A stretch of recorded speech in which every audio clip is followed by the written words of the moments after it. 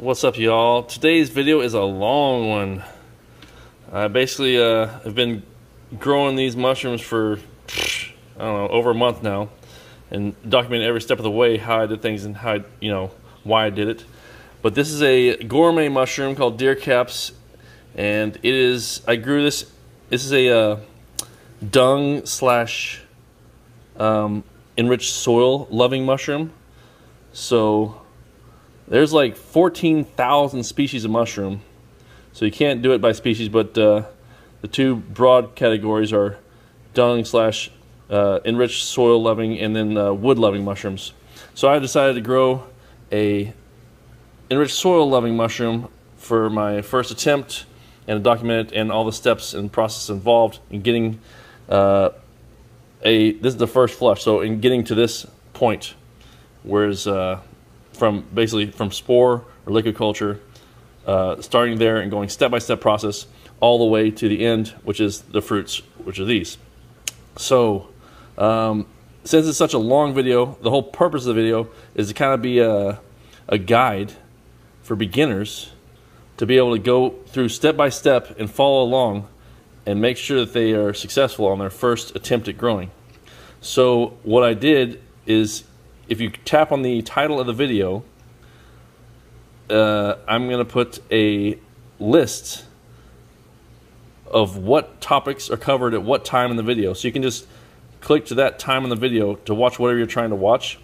But this whole video is going to be basically in, step-by-step order from start to finish of how to get here. But like I said, it covers agar and all the other processes, making agar, things like that, liquid culture, inoculation. So if there's anything specifically you're interested in seeing and not having to try and find too hard, just go click on the title, go down, there'll be a big list of all the contents, and then that'll be how this video will be the most easily used by I guess people watching it. But if you haven't yet subscribed and you want to see more stuff like this, go ahead and subscribe and like. And I'm planning on doing another grow, this time with a wood-loving species. And later in this video, I inoculate a few agar plates with some liquid cultures that I bought, antler reishi, lion's mane, and turkey tail. I'm leaning towards growing the lion's mane out of those wood-loving medicinal slash gourmet mushrooms. But if you guys want to see one of the other ones, let me know in the comments. Or if you want to see the lion's mane grow, let me know in the comments as well. I'm probably going to do that in a bag inside a monotub, just like this. So let me know which one of those you want to see me grow, because I'll probably do a follow-up video to this, growing the wood-loving mushrooms. But either way, like I said, take a look down the description and check out what all this video covers, and hopefully it'll help you out, especially if you're a beginner trying to figure out where to start and how to do this step by step. It'll be a good resource for you. Either way, let me get into it now, and I'll start with the introduction I filmed a long time ago. So here we go. What's up, everybody? It's about 2:30 a.m. and that's as good a time as any to do a video on home mycology. Lately, I haven't been sleeping terribly every day, so in the middle of the night, I lay in bed and I sit there and read on my phone and study and watch videos. And lately, my main thing I've been interested in is home mycology. Mycology, this is going to be, by the way, this is going to be the Cliff Notes version of mycology. Whereas it's not going to get you an A+ on the test, but it's going to cover everything that you need to know to make a B+. The minimum amount of subject matter to make a B or B+ on the test. It's going to get you what you need to know, especially what most people want to know, which is how to grow mushrooms at home. We call that home mycology, even though mycology is a way bigger field. So this will get you from point A, the spore, to the finish line, which is fruiting bodies, and beyond that actually is what this video is meant to do. but we're calling it home mycology because that's how this is referred to almost everywhere you go. Mycology is actually the study of the kingdom fungi. So it's a study of all fungi, which is includes yeast, mold, mushrooms, obviously, truffles, toadstools. It includes a lot of things. This entire kingdom, which is what mycology refers to. But the vast majority, when people say mycology, they're talking about mushroom cultivation. But since this is a home mycology video, I'm going to go over the brief introduction of just everything, and kind of try and cover everything about what's what. But it's not going to take long. I'm going to get right down to mushroom cultivation once this intro's over. I'm going to go, after I get done with all these videos, I'm going to go and put little, in the description, I'm going to write little subjects each step of the way and what time they start. So I'm going to start with the introduction now. I'm going to go into materials. I'm going to go into, talking about sterilization, sanitization, talk about my kind of analogy for how mycelium works. And then I'm going to start talking about introducing spores, agar work, inoculating grain jars, and basically all this kind of goes together once you get past the spores into a whole section just mycelium, just manipulation. And then finish with building a monotub, which is basically the fruiting chamber, and then how to basically get from spore all the way through the fruit at the end, which is the mushrooms. But so, like I was saying, study of the kingdom fungi. Mushrooms are just a small part of that, but they're the part that most everybody's interested in. Fungi is basically anything that produces spores and feeds on organic material. They're almost all mushrooms, or sorry, excuse me, almost all fungi produce mycelium and kind of propagate themselves through mycelium, except for yeast, which is a single cell, the one single cell kind of fungi, and it does a slightly different route to propagate itself and to feed on organic material. But we're going to push yeast aside. Just know it's there, and it's not actually producing mycelium. It has hyphae, which is the basis of mycelium, but yeast doesn't make multicellular mycelial networks or hyphae networks. So now that we've got yeast out of the way, everything else in mycology uses mycelium. Hyphae is the basic kind of building block tubular structure, which starts to grow from the spores, and it is kind of a strand or a branch-like, a tree-like structure. It's tiny. It's the microscopic structure of mycelium. A bunch of hyphae grows and grows and grows, and when it grows, and basically a collection of hyphae is mycelium. So now we're at mycelium. Mycelium is basically the network that it takes, the multicellular network that it takes to get colonized areas and to produce spores. This is a little more in-depth than I wanted to go. But either way, so hyphae is what makes it possible for the fungi to feed on organic material. Hyphae secretes an enzyme, breaks down the organic material for the fungi to be able to absorb it. That's all I'm going to say about hyphae. Mycelium, and now the rest of this is getting a little more macro level into what's important about mycology. So the way I like to describe mycology, or going from spore to mycelium and producing mushrooms, is the spore is like a match. It takes two spores to start a fire or create mycelium. When two spores combine, they create mycelium, and mycelium is like the fire.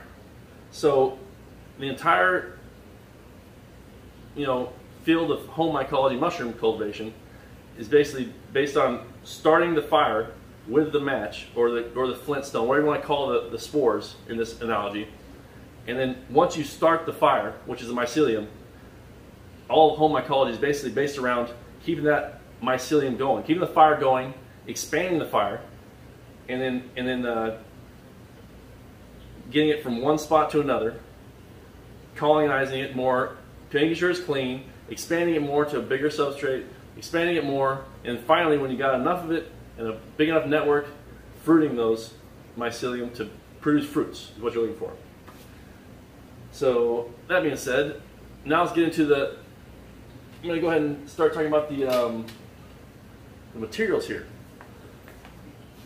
The main materials used for home mycology. These are not all of them, but this is a pretty good overview of what kind of materials you need. The number one most important piece of equipment for home mycology is a pressure cooker or pressure canner that is capable of getting to 15 psi. That is the magic number in home mycology for sterilizing things. So you do them for different amounts of time, 30 minutes, 2 hours, an hour and a half, whatever. But 15 psi is the magic number for getting you to the pressure you need to sterilize things appropriately. Here's some other things, but like gloves. Basically, your hands have yeast, your skin, everything all over them all the time. So you cover those to keep them clean, keep the whatever might come off your hand and skin and get in what you're working with. Here's a flame, some kind of flame source for flame sterilization. Cleaning products like isopropyl alcohol, 99% is a little too high, 70 is fine. And this is for sanitization, obviously. These aren't absolutely necessary, but they help a lot. These are scalpel set here. And then there's a monotub, which is what I'm going to build or to make a fruiting chamber for the final fruits.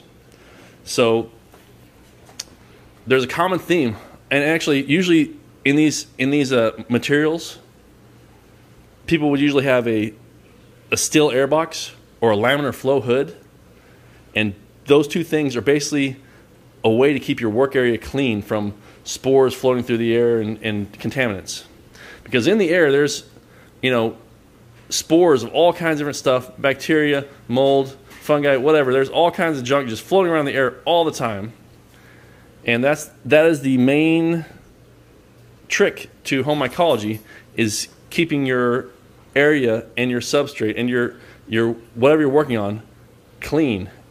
So the common theme across all these things here is the whole purpose of most of these things is to keep your area and your grain, your agar, whatever it is, everything you're working with. The whole point of most of these things is keep it sterile and clean. Actually, almost all the tools in mycology are used to keep things sterile and clean. So that's the biggest trick to this home mycology is sterilization and sanitization, because from the moment you sterilize something, whatever you're working on, agar, grain, whatever, as soon as you sterilize something, as soon as you sterilize a knife, a scalpel, anything you're working on, from the moment you sterilize it, the clock starts ticking on how long it is until that is not sterile anymore, or basically how non-sterile it is as soon as you get done sterilizing it. So the key to home mycology being successful is keeping things sterile and sanitized and working quickly, and re-sanitizing and re-sterilizing the entire time you're working. You just go through the process of keeping things clean and re-cleaning things and keeping things clean and re-cleaning things over and over and over through the entire process of this stuff, because that gives you the best chance of success. And like I said, a steel air box and a laminar flow hood are necessary things. But I use this, which is a grate I use with Oven Tech, which I'll go into here in the next section. But that's basically how this works. And so, like I said, my point is keeping everything clean is ideal. Is the main cornerstone, I guess, of successful mycology. But here's an example. This is a agar plate, and this is actually clean right now. There's nothing in there, so I can get away with having this out with the lid on it because it kind of locks it away. Here's an agar plate that's been colonized by mycelium, and this was just something I threw a grain of my colonized grain on the middle of there, just to grow it out. You can already see a little bit of contamination right there, which is, it's harder to contaminate once it's all fully colonized like this. But either way, this is mycelium right here, and it all started in this middle part right here, and it grew out. And while I'm talking about mycelium, let me talk about the two types here. The two main types of mycelium are fluffy mycelium and rhizomorphic mycelium. And this is mostly rhizomorphic right here. The fluffy kind is like described, it's fluffy. Rhizomorphic is more branching. You see the way that basically the hairs here, they're kind of branching, tubular hair, vein looking growth. That's the kind of growth you want in home mycology. So it's an interesting, this stuff is really interesting. It's hard not to get sidetracked when I'm talking about it to different things about it, because there's just, it all kind of goes together. But the entire process is going to be getting this mycelium all the way through. But either way, so like I was saying, this is about home mycology, which is growing mushrooms.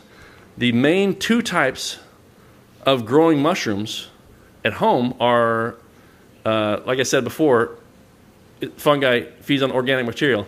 The two main types of mushrooms that have evolved to feed on organic material are the type that feed on equine dung, which is like horse or animals with hooves, forelegs and hooves, their poop.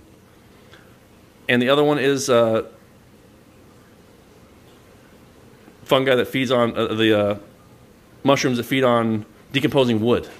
So those are the two main kind of gourmet mushrooms, or main kind of mushrooms in general, that people cultivate at home.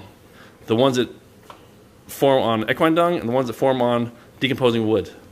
In this video, so I started out super broad with fungi kingdom, and now I'm all the way down to growing one kind of mushroom. In this video, I'm going to concentrate on growing the kind of mushroom that grows on equine dung.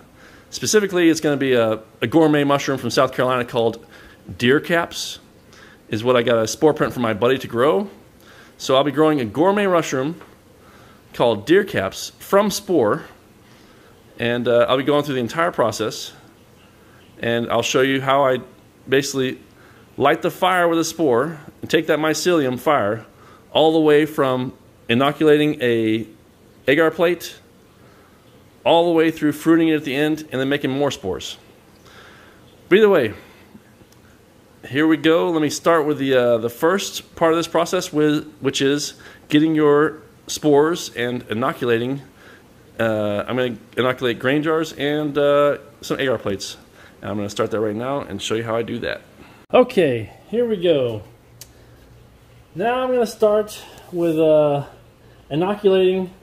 I'm going to inoculate one grain jar straight from the spore syringe.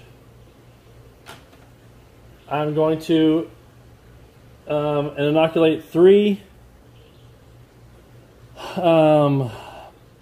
agar plates with I'll do one with a spore syringe, one just straight from the, actually I'll do 2 of them with a spore syringe. I'm going to put some of the spore syringe in here, and I'm going to do one of those out of there with an inoculation loop here, and the other one I'm going to do with just a drop straight from the syringe onto the agar plate. So basically, this is all the ways you can take your spores and you know, inoculate agar and grain jars, and also you can do liquid culture, basically the same thing, you just put in a couple drops of your spores in there. But also I've got my spore print. I'm going to go directly from the spore print into agar as well. So basically this is starting from spores, and obviously this is jumping around a little bit because I haven't showed you how to make the agar yet, or how to make the grain jars, but this is how the grain jar is going to be once it's pressure cooked, sterilized, and ready. And these are obviously the agar plates when they're all ready and already done being made and everything else. So I'm going to go ahead and start with the inoculating the I'm going to pour some in there first. Usually, what you get in the mail if you're ordering spores or liquid culture, you're going to get a syringe like this. And so anytime I say from MSS, that means from a syringe. And it's going to come with a little chunky black spores in it. This is not very good because I basically just put some spores off a spore print in here to use. But you can, if you look really close, you can see them, but they're kind of mixed up and they're very faint. They're not as chunky as the ones you get from somewhere online or whatever. It'll have a lot more spores in it, but this doesn't have that many. So either way, point is, you take your spore syringe, you put this needle, you put the needle on there, and then you take the needle cover off and try not to jack yourself because it is super sharp. And then first thing is flame sterilizing the needle. Pow.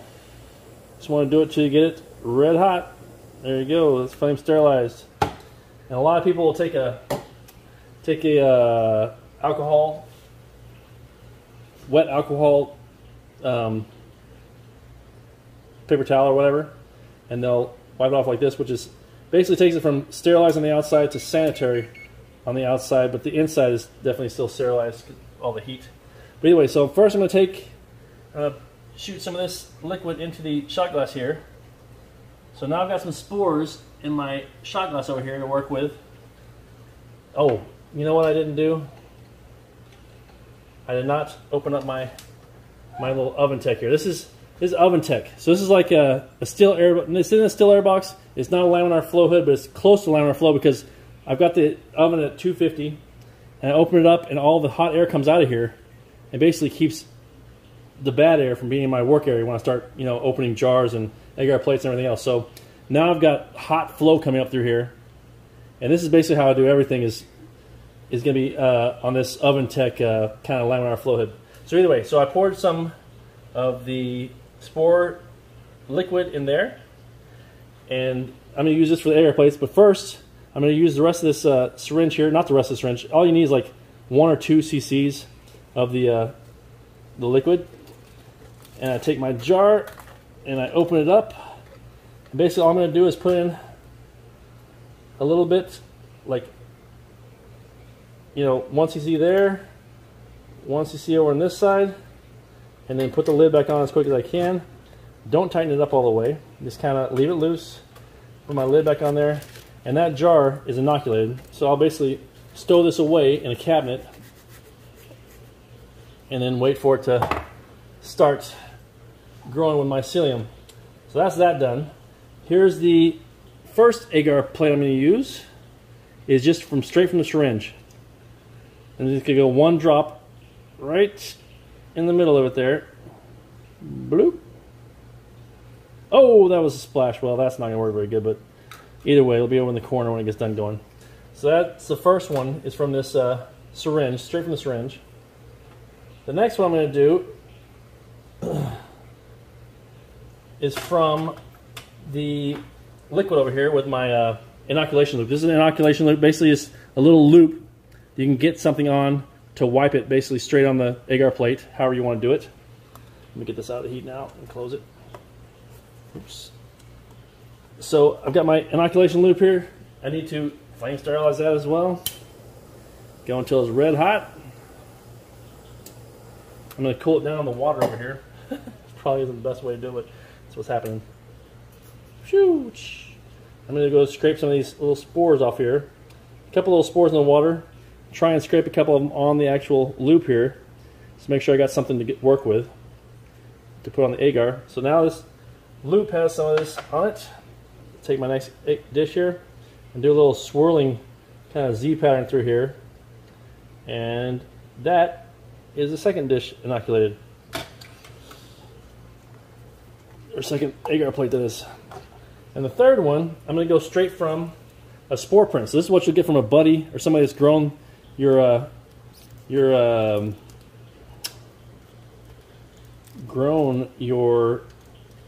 strain of mushroom before. And that's a spore print. This is a little weird one my buddy did. This is the deer caps spore print. And once more, I'm going to flame sterilize this thing until it's all the way hot, which it is all the way hot. I'm going to take it. I'm going to cool it off in the agar actually.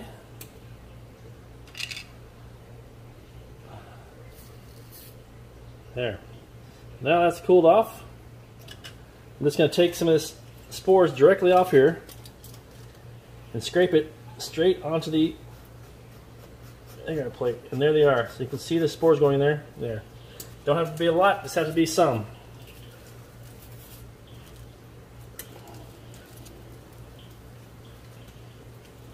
Okay, there's that. That's pulled back up. That's over here. Here's the agar plate that I just put those spores, spores you can see on there. You don't need anything. Basically, that's a ton of spores there and just a little, you know, specks you can see that I put on there. So I'm closing that last one up.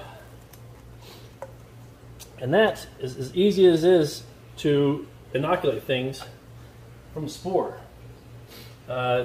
Generally, I've had really good luck with just inoculating straight from the syringes into the grain jars. But the guys who are really serious about this mycology, they almost always go to agar. And here in the next section, I'm going to show you why. Basically, agar it's a really useful tool and medium to use to clean up your spores. Basically, from when you come from spores, it's usually a lot of contamination involved, or it's one of the highest chances of contamination, just because it's, you know, it's just spores. It's been around. It's not just completely sterilized. It's had the most chances of contamination. So the hardcore guys, usually they take the spore and they go to agar so they can clean up the agar plates as they go. And I'm going to be back in a second when I'm the next portion of this is going to be agar plates. Basically making agar and pressure cooking, sterilizing everything, and then doing transfers and showing how you clean up your plates and kind of get yourself your best shot at real strong growth. You know, basically can carry on in your the rest of your grow to your fruiting chambers. Either way, back in a second with the agar section. Okay, I'm back, and it is time to do, well, it's time to make some agar. So I guess a lot of people don't like to make their own agar, even though it's super simple to do. This is a pretty common formula here for agar. This is a 3-2-1 formula. So it's to make this kind of agar, which is, like I said, it's simple. There's malt extract, and this one's a potato base, but it's 3 grams of these mashed potato flakes to 2 grams of agar-agar to 1 gram of corn syrup to a half a cup of water. So those are the ratios, and you can just add up and make it a bigger batch, or, you know, whatever. But I'm going to make 3 times that, so I'm going to do 9 grams of the potatoes, 6 grams of the agar, and 3 grams of the corn syrup with a cup and a half of water. And that's going to make my agar solution here before I go forward and pressure cook. But you'll notice my hands don't have anything on them. There's no gloves here. I haven't sanitized any of this stuff. The sanitization doesn't matter at this point because everything I'm doing here is going to go in the pressure cooker here in a second, and that's where the sterilization is going to take place. So and something like this, where it comes to preparing agar or preparing grain jars or anything like that that's going to go in the pressure cooker, this is the one part of mycology where it doesn't matter if you're sterile at all, because you're about to dump all the stuff in the sterile, you know, in the pressure cooker, and it's going to clean it all up for you. But either way, so agar, it's basically the one of the most versatile tools of mycology, just because you can, you know, when I said, like, basically you start the mycelium and get it going, you can get it going on agar, but also use agar to clean it up.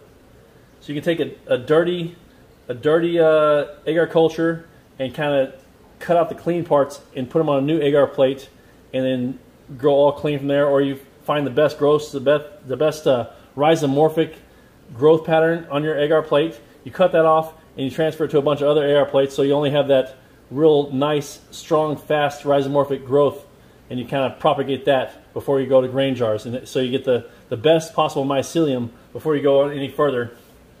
That's what you can use agar for, as well as you can use them for culture slants. And this is a culture slant right here, which is a way to store your mycelium, store your culture for a lot longer period of time than just on a regular agar plate. But anyway, let's go ahead and start making this. Like I said, it was 3 to 2 to 1. I'm going to make it 9 to 6 to 3 to a cup and a half of water. So start by tearing my scale here to my beaker that's going to be on. Boink, tear. So that's 0 now. Go ahead and get my spoon, and I'm putting in 9 grams of potato flakes. Joink. 1 cup is about 2.5 grams, or 1 spoonful, excuse me. So it'll be about 3.5. Oops, made a mess. All right, so it'll be about maybe 4. Making a mess. So that's 9.3 grams of potato flakes there. Now I just tear it again, and I'll put in 6 grams of agar. Or just over 6 grams, somewhere in there. Oh, I hope I have 6 grams left in this package. I might not. Oh, I'm almost there. Almost. Oops, went over. Okay, 6.7. So these things don't have to be perfectly precise. I put in 9.3 of the potato flakes. I put in 6.7 of the agar, and now I'm going to put in around 3 of the corn syrup. So I like to get the corn syrup in the middle so it doesn't stick on the sides of this jar before I pour it in somewhere. So I tear it again, like I said. So now back to 0. I'm putting in 3 grams of corn syrup. Boink.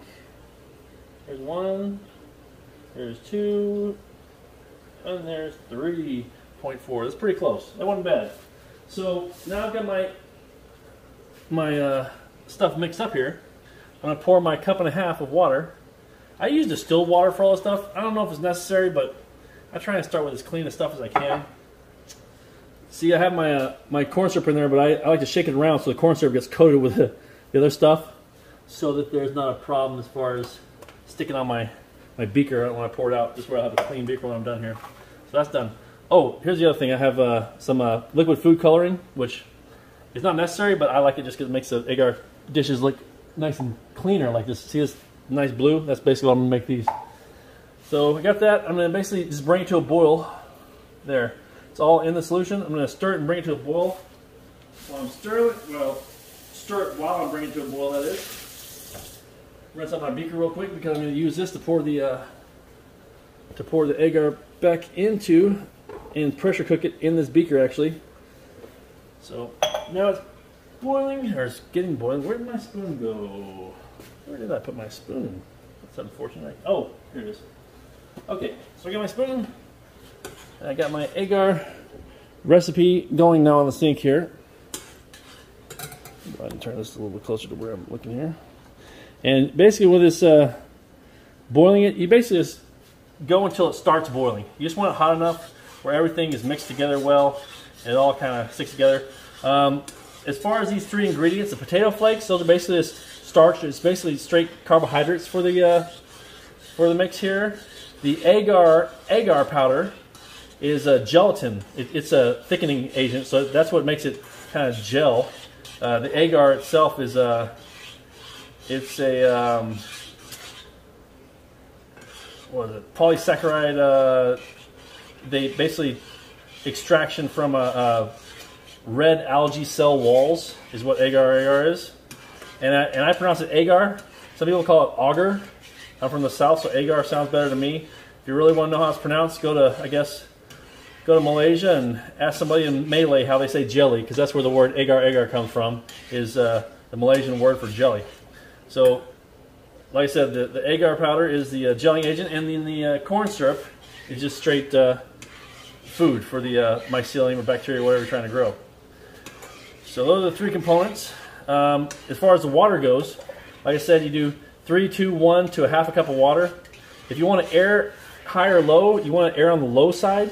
So if you put in too much water, you're going to have like little water and stuff running, like, you know, you'll see water just dripping up and down your culture slants or your agar plates. It's better to err on the low side or just be right on the money than end up with too much water in there.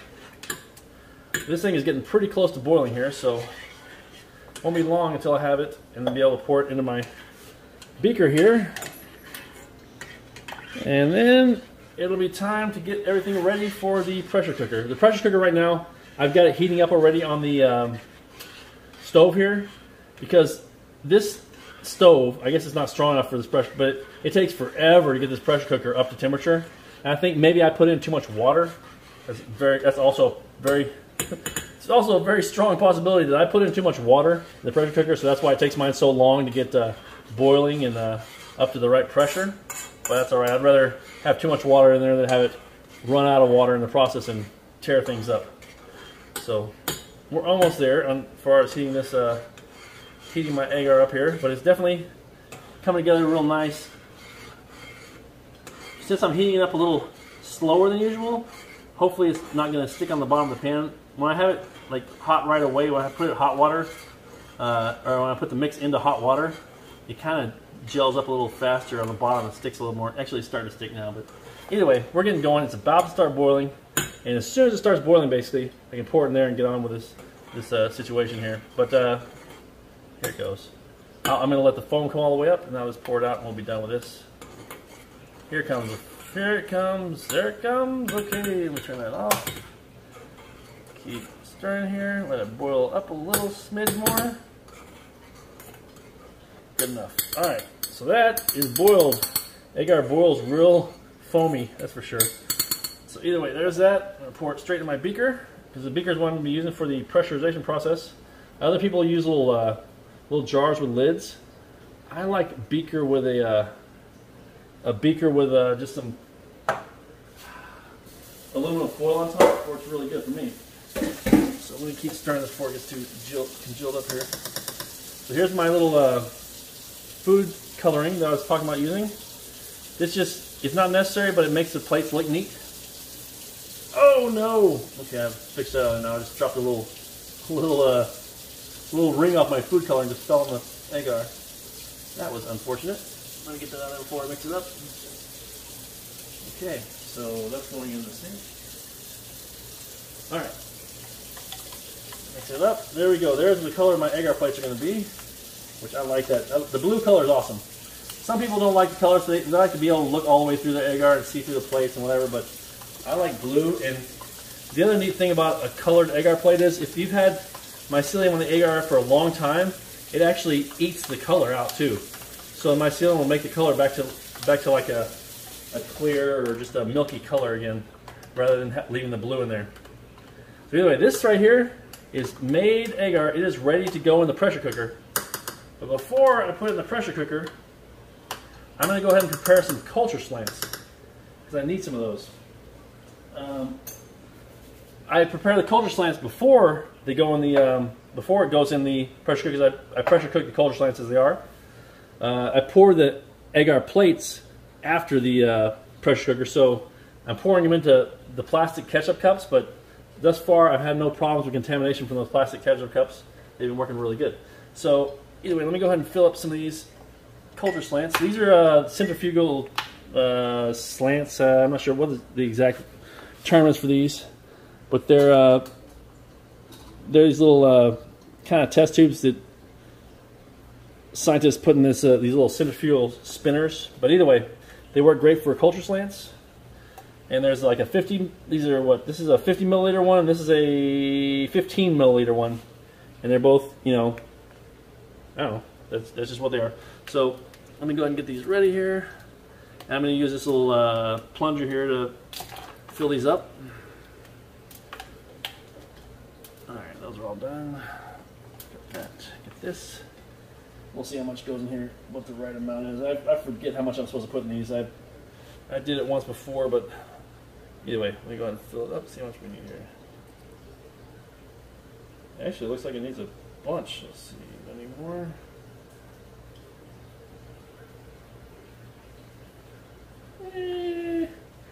That's about a good amount right there. Okay, that'll work. So that's about the right amount for a culture slant. Let me put the lid on that one. So I was talking before about what culture slants are good for. Culture slants are awesome because they will preserve your culture a lot longer than a agar plate. Mainly because it's got a lot more, there's a lot more nutrients inside the culture slant for the mycelium to be able to feed off of. Whereas a petri dish or an agar plate is real shallow all the way across. The culture slant like this has this little reservoir of nutrients down underneath here. So the mycelium will be able to feed off this for a very long time, almost indefinitely. Especially if you put it in the refrigerator, they'll be able to feed off this a long time. So either way, I'm filling these up the right amount here, and I'm loosening the lid before I put them in the pressure cooker so that obviously the steam can get inside there and you know, pressure cook it or sterilize it, that is. It's always a little tricky trying to figure out how much to put in these slants, especially the small ones. It's real hard to tell how full they are. That's about right. And this agar is starting to cool down, so it is getting a little trickier even. But let me get the last one done here. That'll work just right. Alright, so there we go. There's all my culture slants. I'm just making 4 of those because I don't really need a whole lot. I really don't need more than 1 or 2 per strain, but I like to just look. I always make a little extra when I make things. But anyway, that's basically the whole combining things to make the agar. And now I'm going to put everything in the pressure cooker. So I took this syringe apart, still got agar on it, whatever. I'm going to go ahead and sterilize this in there as well while I'm pressure cooking everything else. And if you want to sterilize other things besides the agar and grain or whatever, you just kind of throw it in some foil and wrap it up, and that's it, good to go. So I'm going to dump that in there before that's hot. Dump that in the pressure cooker before I deal with the other stuff. Now I'm going to go ahead and put the lid on this. And like I said, the culture slants are all loosened. The lid on each one of these culture slants. Oh, I forgot to put water in here. So it's better to have water, at least some water, in the bottom of any glass jar you have in a pressure cooker.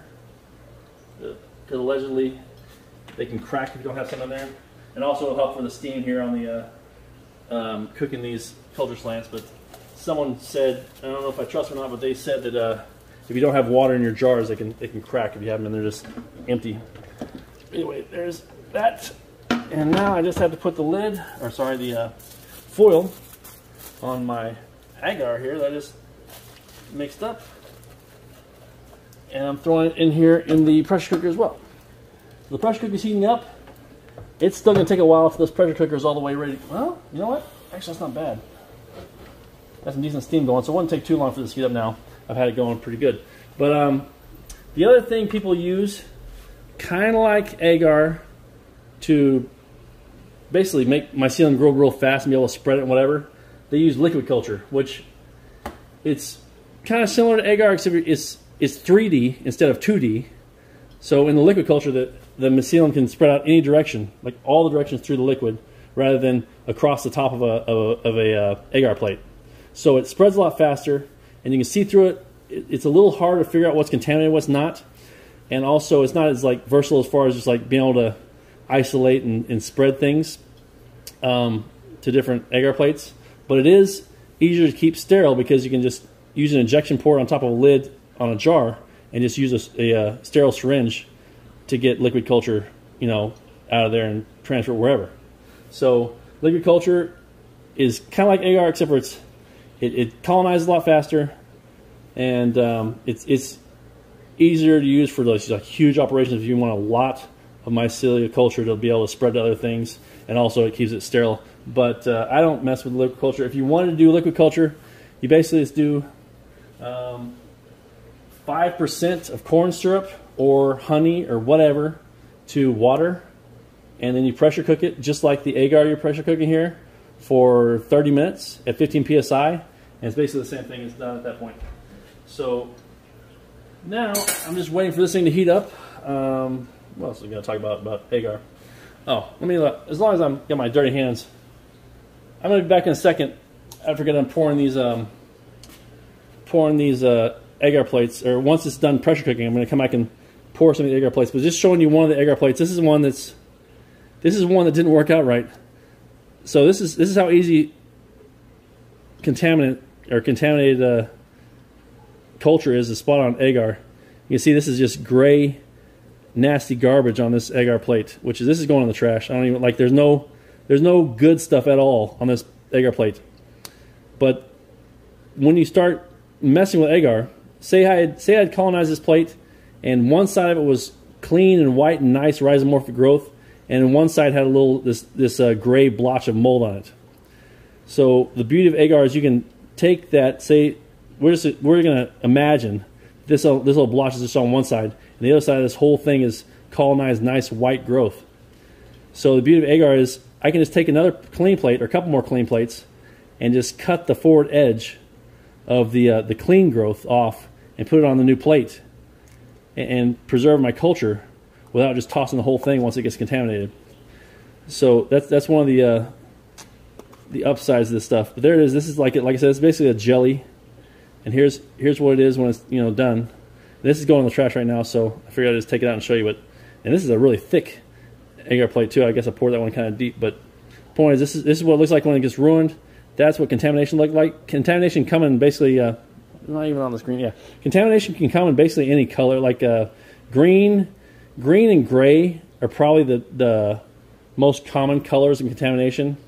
But there's pink, yellow, orange, rust color, anything else. But green, usually they call it trike. But green and gray you're going to see the most when it comes to contamination. But if you maintain most of your practices right, then you shouldn't have too much contamination. But even if you do, if you use agar, it should be easy to not worry about and just make another plate and take the good stuff and continue the good parts of the culture and make it really strong agar plates, and then you'll be a lot better off when you get to transferring the grain jars with the good stuff, and then those grain jars onto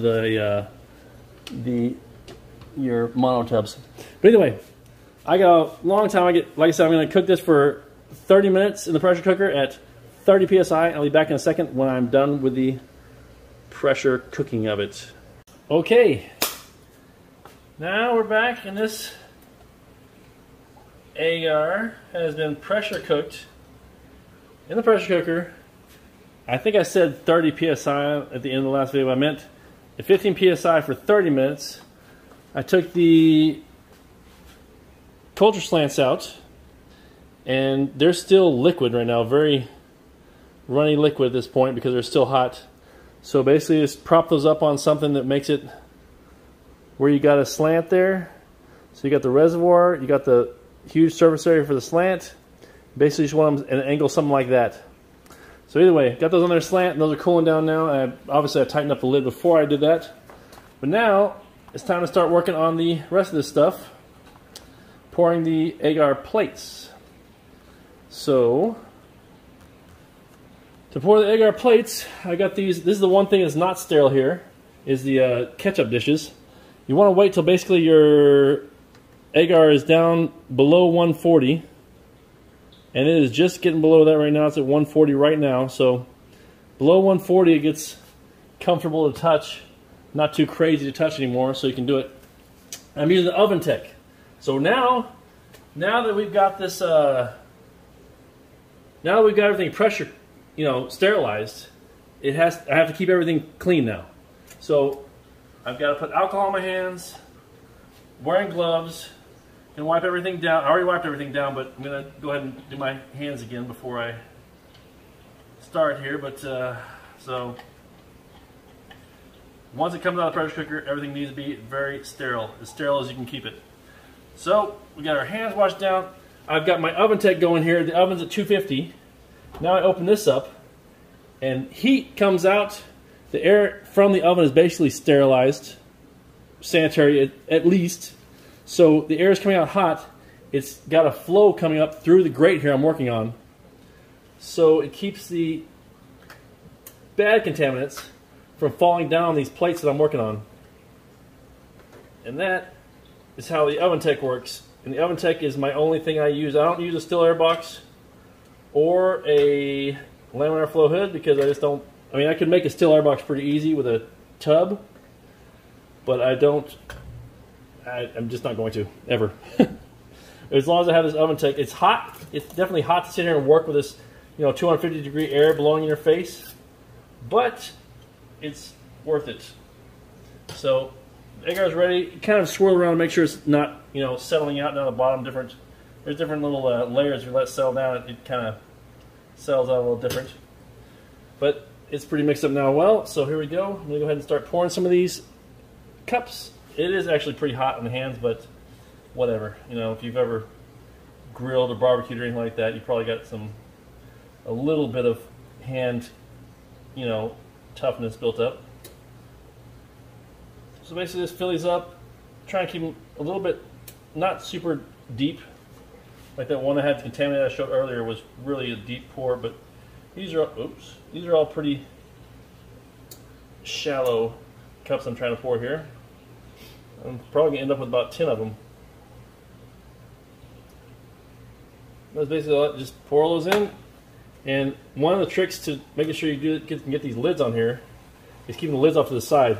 If the lids get hot, then the lids are really hard to pop on the top here. So if you keep the lids cool while you're doing this, kind of keep the lids out of the oven take area. If the lids are in the oven take area that I'm using, working on, then they get kind of, so this is giving me problems like that. It gets kind of tricky clicking them on there. So right now, this whole thing is really, the first one clicked on so easy. The second one is giving me a lot of trouble. Okay, I'm going to come back to that one. It's definitely too, I guess the cup got a little too soft, so when the cup gets bendy, it's hard to click them on. One or the other gets too tough and it's hard to click it on there. So same thing with this one, it might be too tough as well. Unless I can get it on there, get on there, get on there, get on there. Oh my goodness. Okay, whew, that one went on. Alright, let's see if I can get the rest of these without too much trouble here. The first one clicked on so easy, and the second one, third one, tough. This one was easy. Either way, that's basically all I'm doing to put these agar, to make these agar plates. It's just pour it and, oops, that's not on there either. Oh, is it on there? It's on there. So pour it and just throw the lids on, and that's it. So once these cool down, these will be ready to transfer, do whatever kind of transfers you want to do to them. And here in a second, I'm going to show you kind of a couple examples of how agar is used, but how versatile it is. And basically, it's any source of mycelium you can find. You can basically throw it on the middle of your agar. Throw it on the middle of your agar plate here, and just kind of propagate it. Oh man, some of them I get lucky, and some of them just are so hard. All right, I'm gonna set that aside too. Try to get the last one here. Okay, last one went on easy. So some of these going really hard, and some of them going really easy, apparently. Obviously, but there we go. Got 3 more cups here. This thing's cooling down. I'm sure I mentioned it, but yeah, 140 degrees is, you kind of want to get under that before you start pouring these out, because you can melt these little plastic cups if it's higher temperature than that. That's, you know what, let's see, which one's thin? Oh, it's kind of thin. Let me go ahead and just call that a wrap and just pour the rest of this out here. That's how easy it is to make these agar plates. So I'm going to keep twirling and try and get these lids on here. Actually, I'm a couple lids short, but keep trying to get these lids on here, and I'll be back in a second when I've got all the lids on. Oh, that one on there now. Cooled off a little bit. When they cool off a little bit, it gets a little more rigid and it's easier to put the lids on. So I set those aside. There we go. The tough ones got on there finally, but I gotta go get lids for these two. Either way, I'll be back in a second. I'm done with all these, and then I'll show you examples of how to use these agar plates, transferring things to grain, transferring grain back to agar, transferring from agar to agar. Basically expanding your culture, Agar is a great way to do that. So I'll be back in a second and show you what else these things do. Okay, it took me a second, but I got all those lids on the containers. One thing I didn't mention when I was making these is that a lot of times there's this condensation on the top of the lid which makes it hard to see into. But one way, basically, the way to deal with that is to stack these up, and somehow I guess the heat or whatever it is from the hot ones, it makes it where the condensation doesn't form on the lids underneath there. So the top one has condensation on it, but the rest of them, the condensation doesn't form there. The other thing you can do, I think, which a lot of people do is just flip these things upside down once they're cooled off enough to gel. But that's good enough for me. I'm okay with a little bit of obscured lids on a couple of them there. But anyway, here are some examples of what you can do with agar over here. I've got here's one set of agar cups, and here's the original right here. I got the flow hood open still so I can go good, but here's the original, and you can see where I took the rhizomorphic, most rhizomorphic growths over here on the side. You can see the little thread-like stuff on the bottom here, and I cut all my little transfers out of those areas where the rhizomorphic growth. It's already growing back over it, but out of this cup with these 5 transfers, this is how you can spread it. I took this one cup and I spread it, each little chunk, to a different cup here. So this one's growing out, that one's growing out, and they're all growing out really good rhizomorphic growth here. It looks like this one's hard to see, but same thing. Here's a really clean one, a really solid. I mean, if I really wanted to purify this, you know, a bunch of agar cups, I would just take this one. But all these right here are going to go to grain jars. They're pretty similar, pretty homogeneous as far as the sample. But these all came from this one dish right here, expanded out to 5 dishes. So that's basically how you can like spread your fire when it comes to the mycelium. What I was talking about with manipulating mycelium. There's one use of the agar is basically just to expand your culture. And here's the other way I used it. I took the grain jar I inoculated. I basically ended up with only 1 grain jar, which is not enough to put to bulk. So rather than trying to go grain to grain or anything like that, I took grains out of that grain jar and I just threw them back in the middle of these agar plates. Just threw a little grain, an inoculated grain, a mycelium good growth. Threw a little piece of grain in each one of these dishes. And now I've got that same strain growing back on agar. So you can take your mycelium, and the beauty of agar is you can always go back. You know, when you're in agar, and anytime you have mycelium, you can always take it off of anything and go back.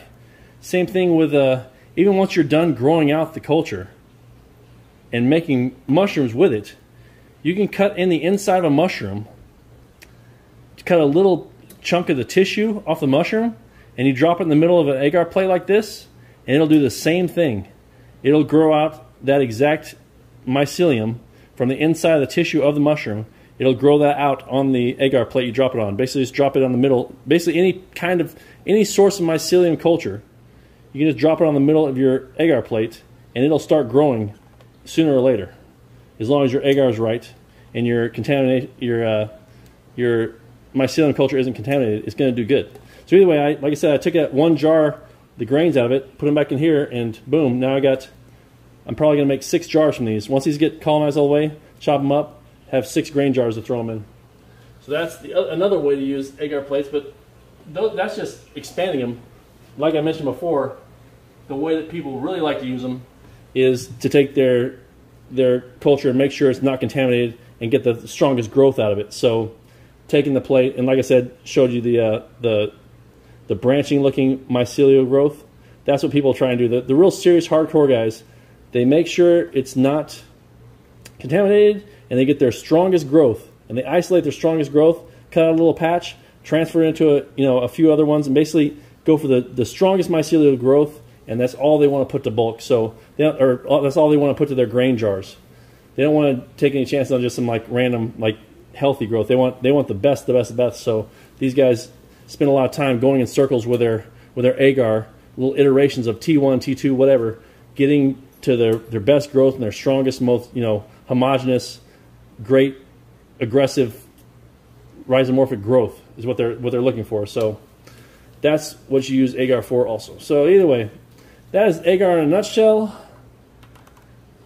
And it's super easy to do. I guess a lot of people are intimidated of this agar, but point is, once you do it once, it's something you're just going to, this took me not even an hour for the whole process, which the majority of that was just waiting for this pressure cooker to do the 30-minute, heat up and do the 30 minutes of 15 psi. But either way, I'll be back once the 5 plates up there that I got that have the good mycelial growth on them, once I've got those all the way colonized, those are my deer caps, by the way. Once I got those all the way colonized, I will be coming back to make my grain jars, build my monotub, and then I will be doing the making CBG bulk, so coir, vermiculite, and gypsum for the bulk substrate, and I'll be then basically putting them in my bin and growing it out. So anyway, I'll be back in a sec. Well, it'll be a while for me because I still have to wait. I'm going to wait till those plates for the transfer of the grain, those deer cap plates, get super, all the way out to the edges before I go ahead and put them to grain. So it'll be a while for me, but for you, it's coming up right now. Okay, I'm back, and it feels like it's been forever, but it's only been a couple weeks. But it's been long enough for these mycelium plates that I made from the single transfer there to finally get out to the edges and fully colonize. This one, you can see the mycelium going up the sides there. So yeah, they're definitely all about ready to go transfer to grain now. So in order to transfer them to grain, I need to make some grain jars. These are what I'm going to use for the jars. These are 1 pint jars, mason jars it is. And this is wild bird seed. So I'm going to use wild bird seed for the grain. This is the grain that I choose because it is tiny little pieces of grain. Obviously there's some sunflower seeds in here. These are all going to come out. But either way, so I got the water heating up here and dump my grain in here. And I'm going to I'm planning on making 5 jars.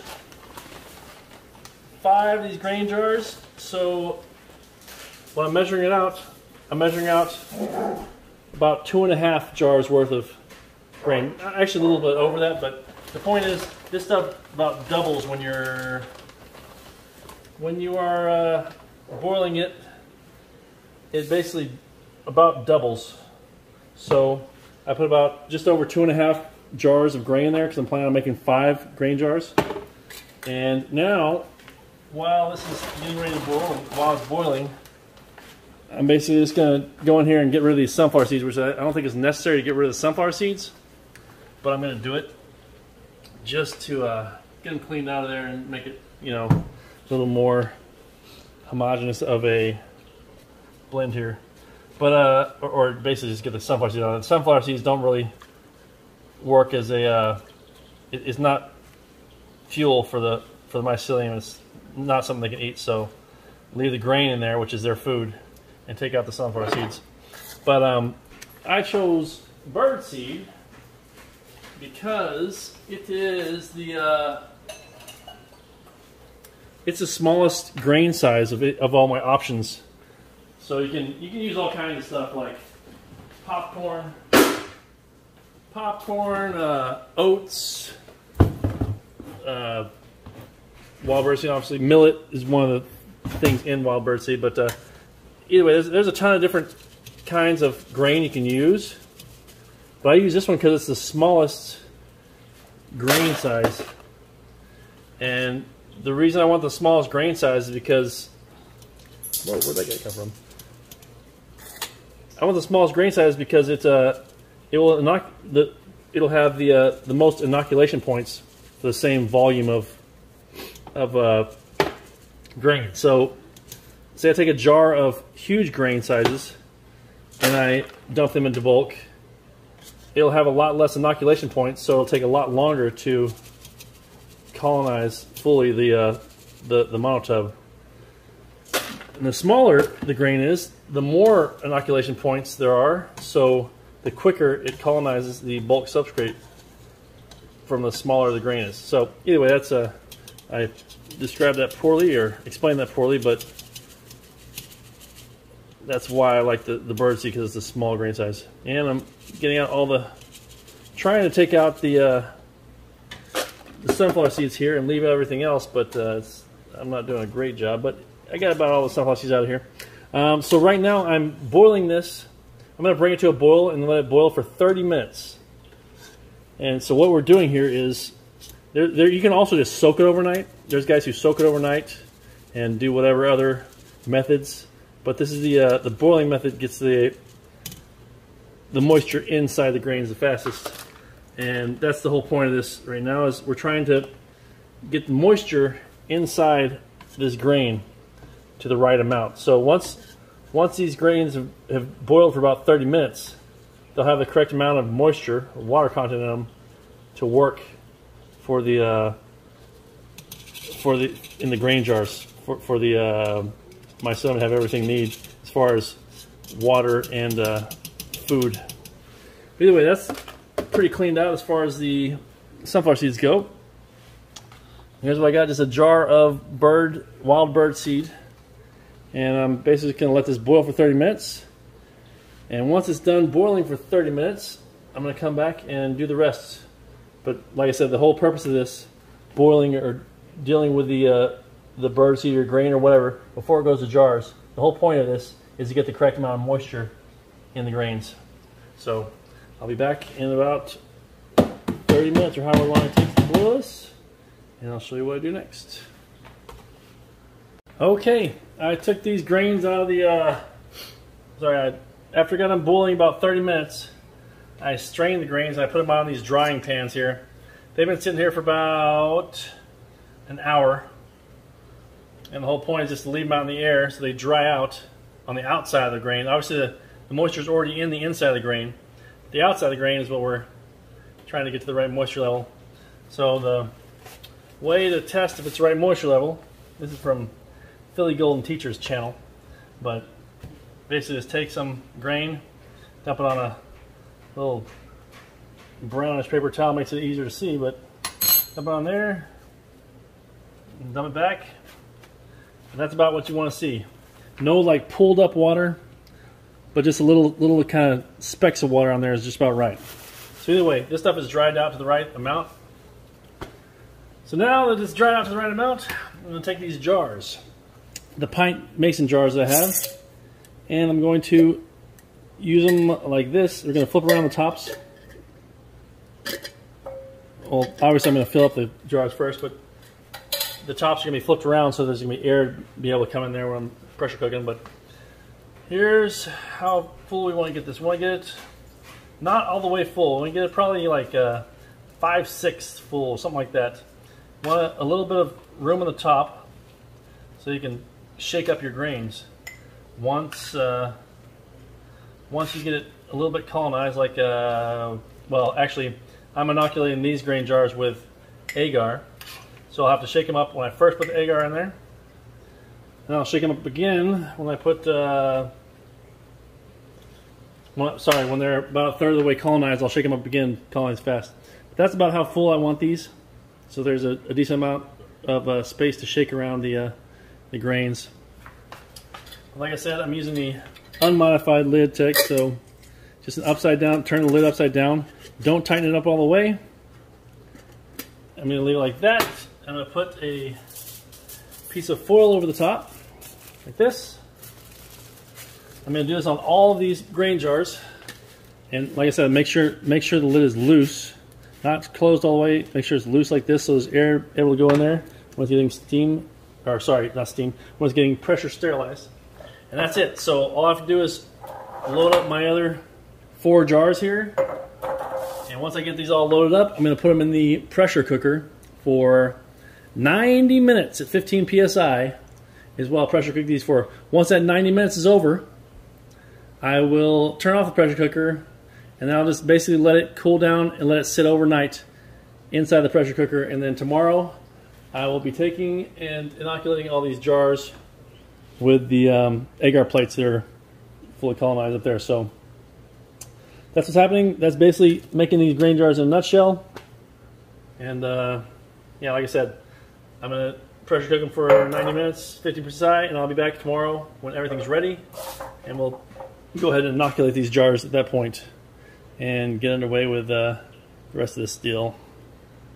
Okay, I'm back, and it feels like it's been forever, but it is finally time to go ahead and take these colonized agar plates. I got 6 of them. I'm only use 5 of these colonized agar plates to inoculate these grain jars I just made yesterday. I just opened up this pressure cooker for the first time since I put it in there. Like I said, I did an hour and a half at 15 psi, and then when the hour and a half was up, I basically just turned off the stove and left it sitting there under pressure and let it cool down overnight. This is the next day, about 24 hours later probably. But now all I'm going to do is take, by the way, I just got done wiping down everything here. I got my oven tech going here, so the heat's coming up now. There's the hot air, hopefully sterile hot air coming up out of there.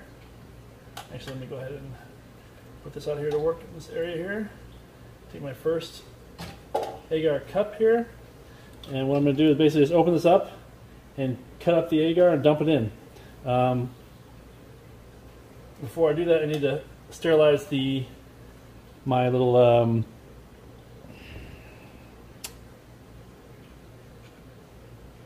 blade here, so I can cut the agar up in a bunch of little chunks and dump it in there. So I'll go ahead and start doing that now. Yeah, I'll do one at a time. So I get my jar here. I'll go ahead and take the lid off. I'll just take that off for now, because I'm about to have to cut this up first.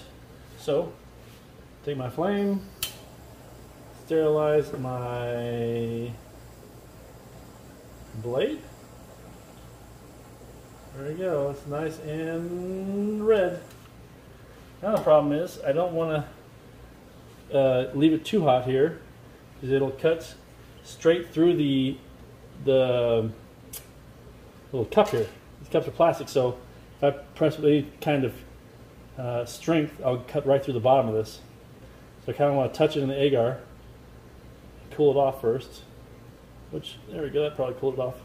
And just take this, and I'm going to slice up a little grid here.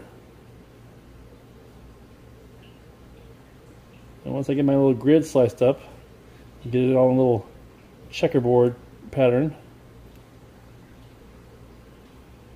I can go ahead and just dump it in the jar here that I'm getting ready for it. This stuff is thicker than I thought it would be, but yeah, it's fairly thick.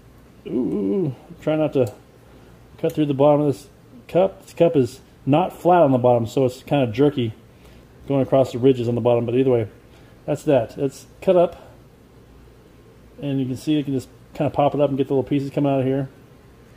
Get them ready, dump in there. There, so now it should pour in there just fine. Alright, so that's that. Put that back down. While I take the lid off over here. I'm trying to take off the lid as little as possible.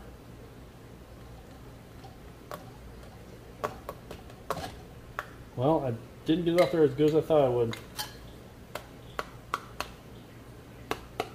Yeah, so some of this stuck together. I wasn't able to cut all the way to.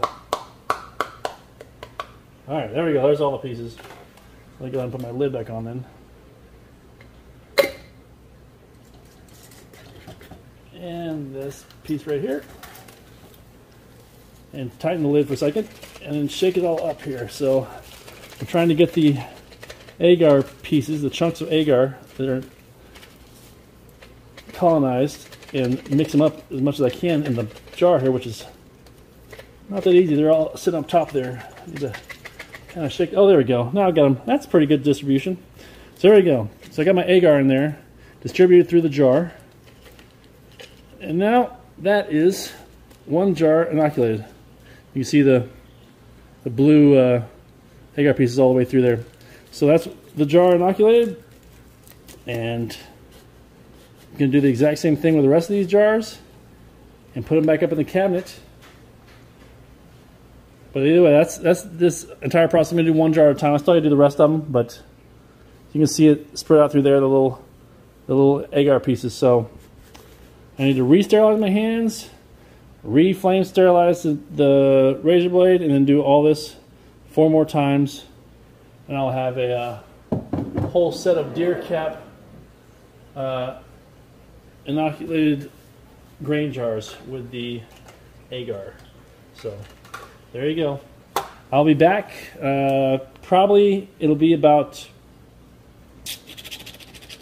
It's probably going to be about a week or two. I'm basically going to wait till the grain jars are about 30% colonized, and I'm going to shake them up. So I'll come back when those are about 30% colonized, and I'll show you what I got, and I'll shake them up. By the way, I'm leaving the lid on the jar. You don't keep it tight, you keep it loose, so there's a little bit of air.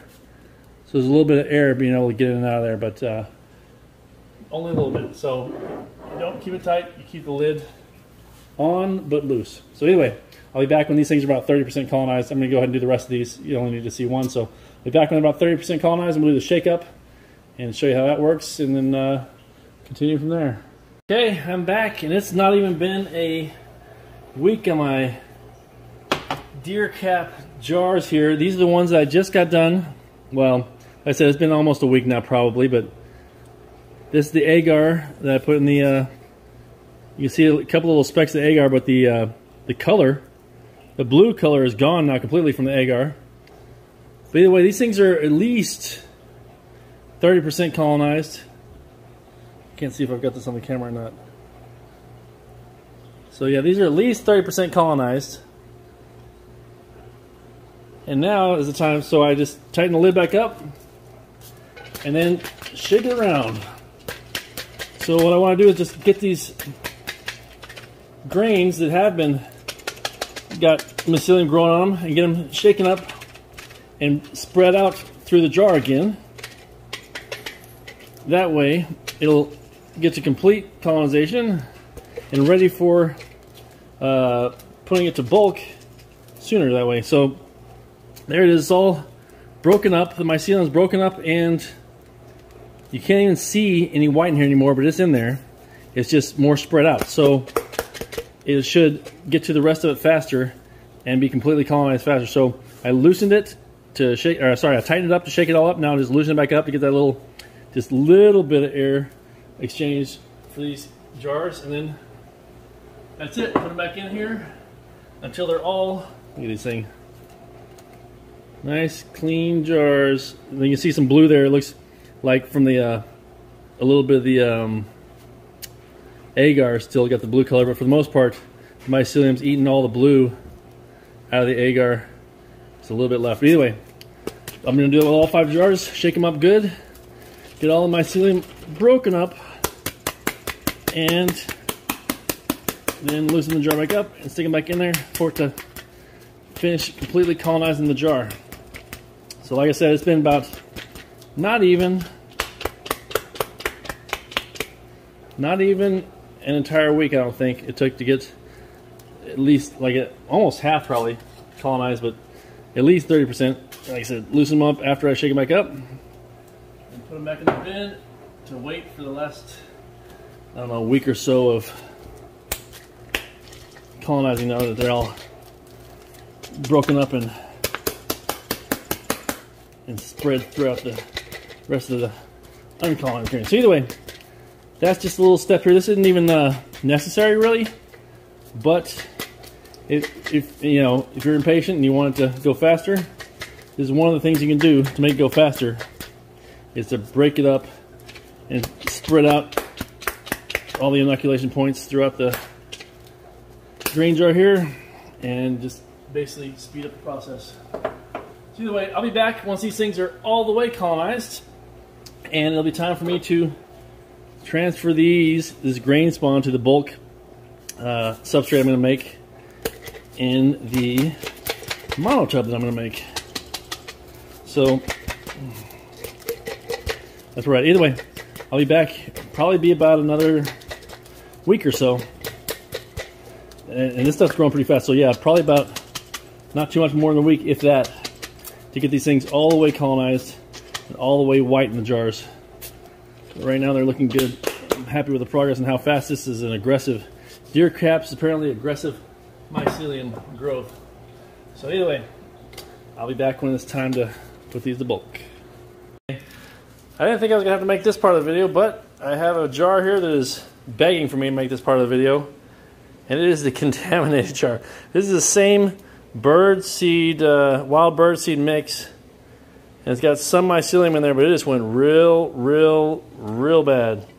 So this part turned black, almost the color of soil, This part turned green.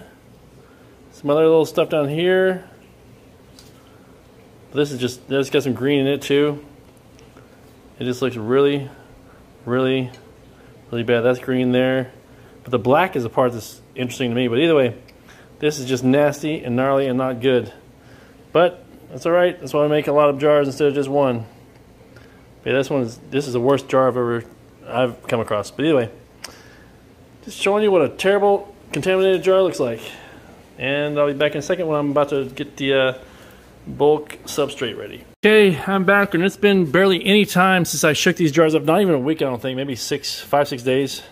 But either way, these are completely colonized now, which means it is time to put these grain jars to bulk substrate. So I got 5 pint jars.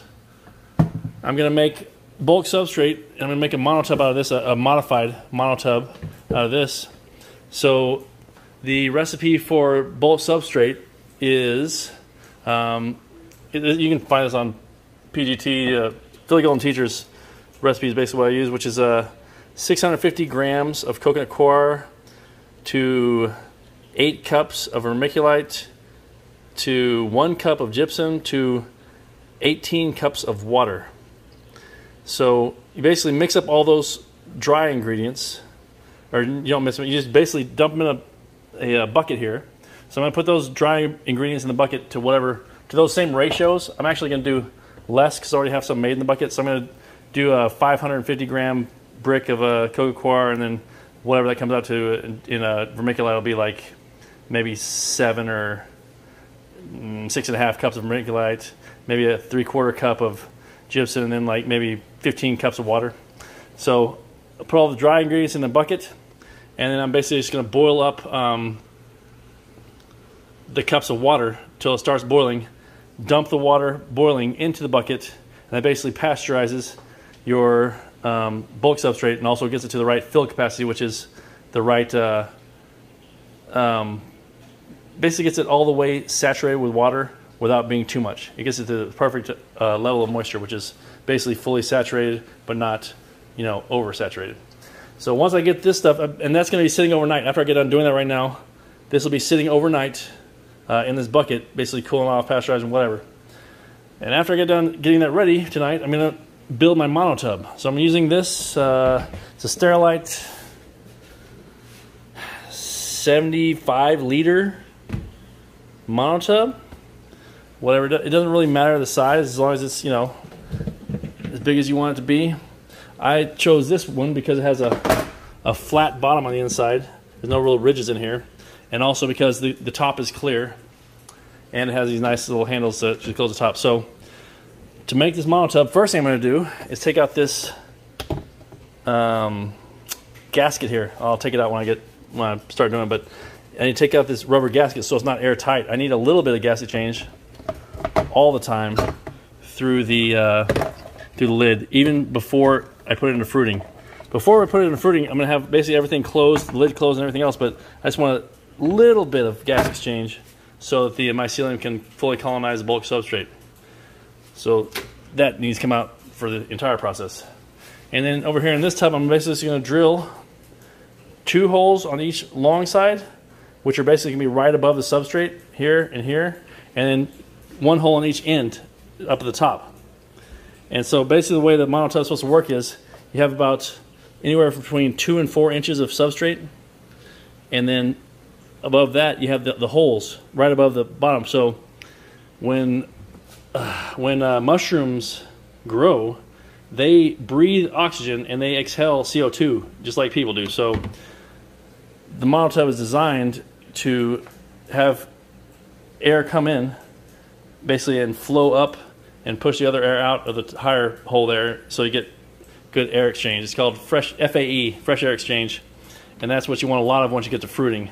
When you're in just the colonization of the bulk substrate phase, you want basically all these holes to be closed and covered. But then once it's time to fruit, you want to cover these with just micropore tape so there's a lot of fresh air exchange, and that way the mushroom can fruit. But either way, I'll come back tomorrow morning when I have the bulk substrate made and this monotub holes cut and ready to go, and then we'll get into the liner. So I'm going to put a black liner in here. It's basically a garbage bag that goes around the bottom part of the tub, and we'll talk about that when I'm doing it. So anyway, be back tomorrow morning when all this is going on. Okay, I'm back. I just got done making the monotub. I just started cutting this liner. So what I did to cut this liner is I basically just put a trash bag on top of here, and I cut it to fit the monotub, maybe a couple inches wider and longer than the monotub. And basically, and before I did this, I sterilized the bottom monotub with alcohol. So now it's sterilized, I've got my liner. I'm going to put in here inside the monotub, and I'll talk about the monotub, and then I'll talk about what the liner is for. So basically, just put the liner down in the monotub, make it all even, make it where it comes up every side a few inches, so it'll basically hold all the substrate in here without, you know, letting the substrate escape the liner. It's a little, anyway, that's how you get the liner in there, just like that, nice and easy. I'll talk about the liner in a second. Here's the monotub I finished. I just put like little clear packaging tape over the holes to block the airflow. So while it's in the colonizing phase, the air needs to be blocked out of here where there's not too much airflow. And then once the substrate is completely colonized, I'll take off these packaging tapes and put on this micropore tape, which will allow airflow or gas exchange. That way it can get the air it needs to fruit better. So either way, there's the holes, one on each end and two on each bottom down near the substrate. And one thing I didn't mention, or one thing I did mention actually, and I still screwed it up, was I cracked this, Sparky, get out of the way. Cutting holes with a hole saw on a bin like this is thin plastic. It's real easy to crack it, so I ended up cracking this thing. I had to put tape on there, but anyway, it's fine now. It's just another reminder. You want to go really slow when you're cutting thin plastic with a hole saw. People use like a metal can and heat it up with a lighter and then just melt the sides, but I use hole saws. Either way, here is my bulk substrate. It's about to go in the bin here. And I should have gloves on, but I don't. So it's not that big of a deal at this point. Actually, it is that big of a deal. I'm going to turn off the camera and go get some gloves, and I'll get back going here in a second. Alright, so I don't actually need, this isn't a sterile part of this situation. Once the grain jars are completely colonized, sterilization, sanitization isn't as big of a factor. So I could do this with my bare hands, like I was messing with this tub already with my bare hands. I wiped it out with alcohol, but still, it's not that big of a deal at this point. How much contamination, or well, contamination is as big of a deal. Let's put it that way. Anyway, this is the bulk substrate after I dump the water in it and let it sit overnight. And fill capacity, optimal fill capacity, is basically where this thing holds as much water as it can hold without dripping any. So to find out optimal fill capacity, what everybody does, they grab a little handful, and they squeeze it, and they squeeze it real hard, and some drops come out right there like that. A couple drops come out, but it doesn't just you know, leak on its own. It's basically holding the water, and it's got a lot of water in it, but not so much it's dripping. But when you squeeze it hard, a couple drips will come out, and that means you're basically at optimal fill capacity. So at this point, I'm just going to start dumping this stuff into my bin. And what I'm shooting for is somewhere between 2 and 4 inches tall substrate here. So just keep putting it. Actually, I'll go fill out the corners a little bit so it'll hold the liner in place. Is what I really need to do. This liner is still just kind of sitting there. I don't tape it down or do anything stupid with it, so I need to make sure it's not going to move while I'm doing this. There we go. Got it around the perimeter. I got a big. For this is a 75 liter. I just spilled it all over the place. This is a 75 liter container here. I've got 5 pint grain jars I'm going to mix in here. And for the CBG, the coconut coir, vermiculite, and gypsum ratio, I went with the about around 800 grams of cocoa coir, and then mixed up the rest of it kind of proportionally to that. And that's what I got for my how much I'm going to need for this 75-liter bin here. Either way, so that's enough right there to get started. That's enough right there to get started mixing in the grain jars. Now, I'm just going to take my grain jars and dump them all in here. And I'll be able to show you what fully colonized grain jar slash vermiculite, or sorry, fully colonized grain jars with a mycelium looks like. So let me go ahead and open up a couple of these. There we go. That'll work. Alright. Here's a grain jar. Here it is. Oops. Here it is, fully colonized. Fully colonized and clean. So that's what it looks like. It's just cottony, puffy at the top. And it smells kind of sweet. It's obviously a vermiculite. Or, sorry, not. Yeah, I keep saying vermiculite. It's obviously a mycelium smell. It's I mean, if you never smell what mycelium smells like, it's like I mean, it's mycelium. It's that smell. Like if you're out in the woods and you see a decaying log and you see some fuzzy stuff on it, some fuzzy white growth on a log, it's almost 100% mycelium, and it's going to smell like this. It's a little sweet, earthy smell. And if your grain jars are anything other than sweet and earthy, then they're probably contaminated. If there's any like sour or weird type smells or bad smells, it's probably contaminated. But these smell just like perfect mycelium, so there we go. So there's one grain jar. I still got to do 4 more of these, and then I can mix them all up. So here's another one, nice, and the stuff was trying to jump out of the bin here. So nice, like cotton candy kind of texture on the stuff that's not attached to the grain. Oops, knock some off the side. All right, trying to keep it all inside my liner here. So yeah, I'm just going to dump out all these jars, and then once I get all those jars dumped out, I'm going to mix it all in with this bulk substrate.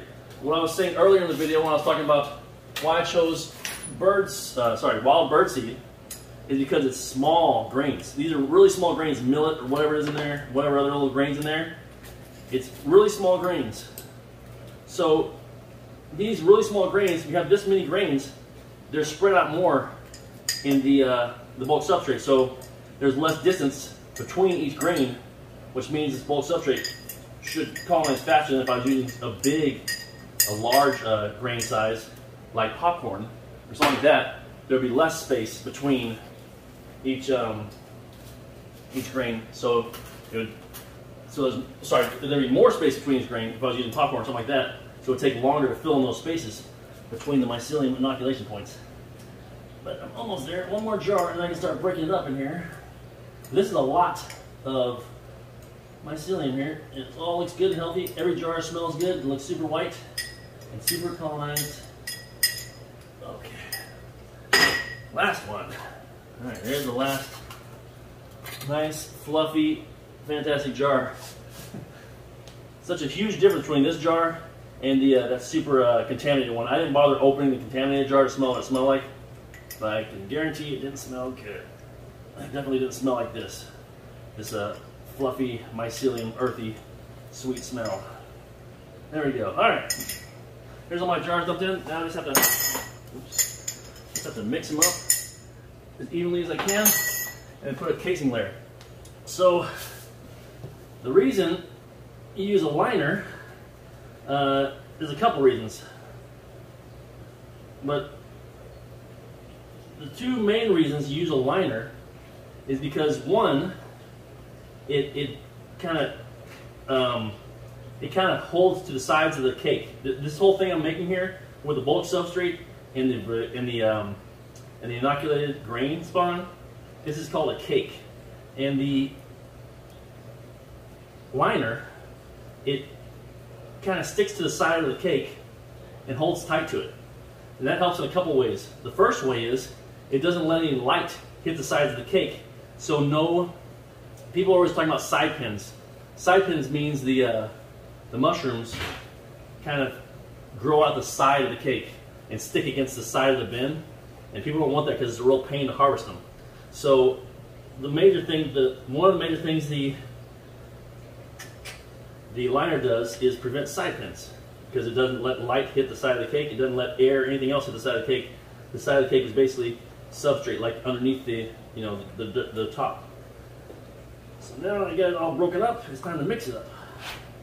And this is tricky to mix it up without making a mess around the sides of the liner, but it is what it is. Yeah. So basically getting it all mixed in here as well as I can.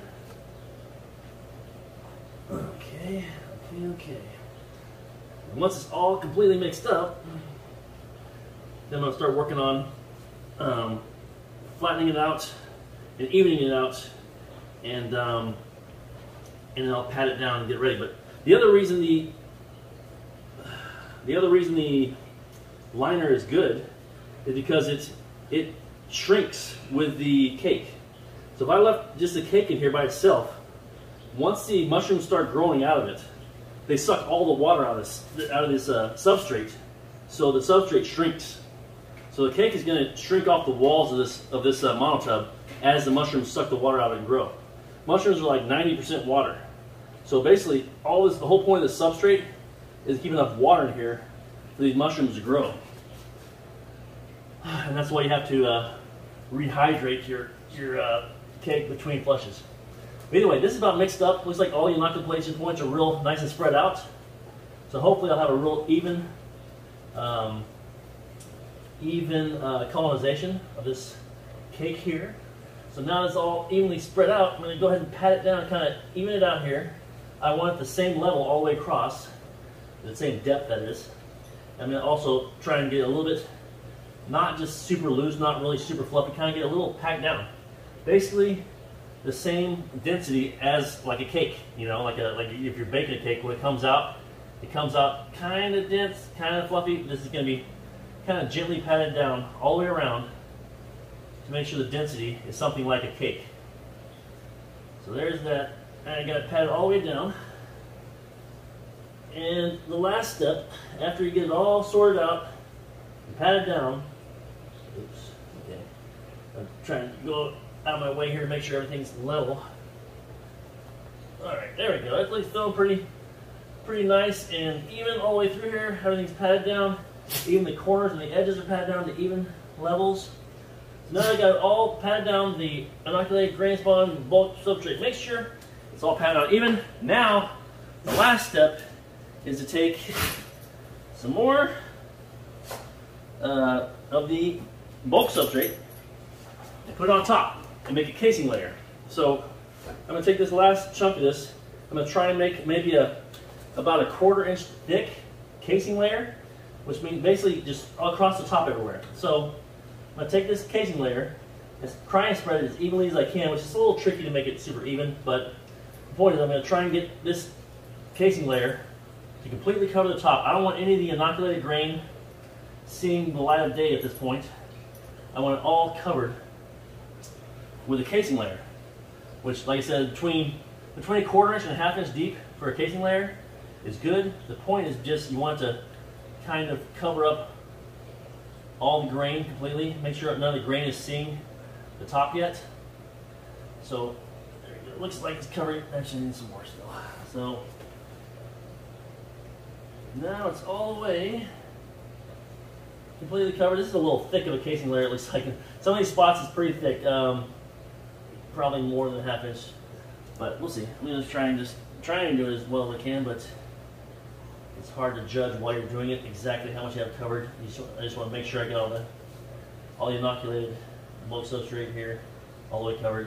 Get my top casing layer, make sure it's covering everything. So anyway, there we go. Now the casing layer is on. Between a 1/4 inch and an inch, or sorry, somewhere around a 1/4 inch to a 1/2 inch thick is the casing layer. It's in there now. It's completely covering everything all the way to the edges.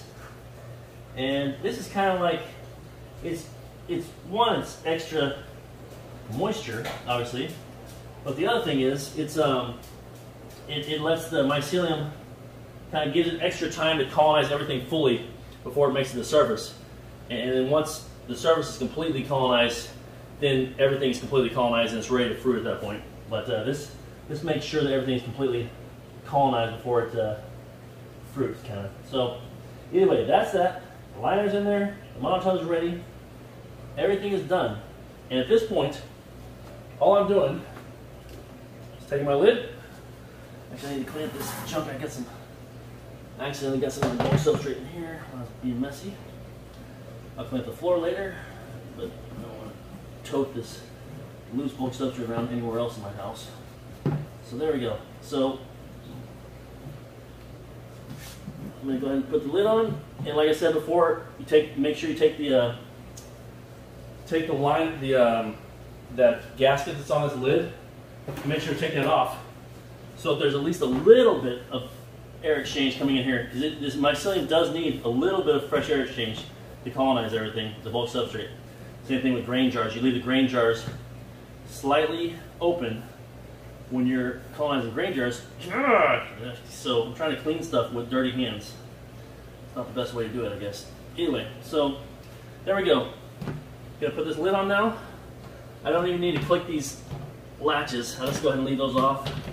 And this monotub is ready to go now. So now we're in the colonization phase of the monotub, getting the bulk substrate completely colonized. And this is gonna take a while, maybe a week or 2 or 3, I'm not even sure. It'll take a while to get all the way colonized, and it kind of depends on how much grain spawn per bulk substrate you use and whatever. But now this part's done, so now we'll basically just be waiting for this to colonize. One thing I haven't talked about yet is the temperatures of all these phases. Basically, the inoculation and the colonizing period, it can all be done between 60 and 75 degrees. Pretty much the entire grow, from inoculating, agar, grain, whatever, all the way through fruiting, can be done between the temperatures of 60 and 75 degrees. Earlier in the colonization, lower temperatures are slightly better because contamination will happen at higher temperatures. So I would say, just a rough ballpark figure, for all the colonization type stuff, you want to go between 60 and 70. And then for fruiting, you can bump it up between 70 and 75. But you never really want to go too much above 70, or too much above 75, because then contamination is a lot higher of a risk. Anyway, there's your temperature profiles. But anyway, this thing's ready, and I'll be back now. As soon as this thing, I'll come back, sporadically through this thing's colonization process to show you. Once the mycelium starts hitting the surface of the cake there, a little bit of white will show, and then it'll be more and more until it's all the way white, and then I'll change the fruiting conditions and show that. So I'll be back sporadically as this goes along. Okay, I'm back. I just got done putting those grains. Sorry, yeah, I just got done putting the deer cap grains to bulk substrate in the monotub. That was like a couple days ago. But since I was starting to make this video series, I got real interested in the rest of the, mushroom kingdom or whatever, the best range of mushrooms. And basically, I went online and I ordered a bunch of liquid cultures of medicinal and gourmet mushrooms. I'm pretty excited to check these out. These are I ordered 5 of them, and they sent me an extra one, so that's cool. But this is premiumspores.com. But the ones I ordered are, well, the reason I ordered these is because they're all kind of a neat little, they all have a neat purpose. So I've always liked the idea of different medicinal, alternative medicine type herbal remedies, things like that. And that's what these are. These mushrooms work in a lot of different ways. So this one is turkey tail. It's a real common mushroom that grows off trees out in the woods. But this is used in treating cancer. Like extracts from this are used in treating cancer and also, immune system type things. That's the first one I ordered. The second one is lion's mane, and this is the one that I was most interested in. This is a kind of a cognitive function type mushroom. So the extract from this basically rebuilds neural pathways in the brain, especially for things like dementia patients, Alzheimer's disease, things like that. This stuff has kind of been shown to rebuild, neural pathways that kind of break down as the brain ages. But this is a real neat one, and it's supposed to taste good too. So I'm real excited to grow this one. Also, it looks really neat when it fruits. All these medicinal mushrooms, they're all slightly different in their own way.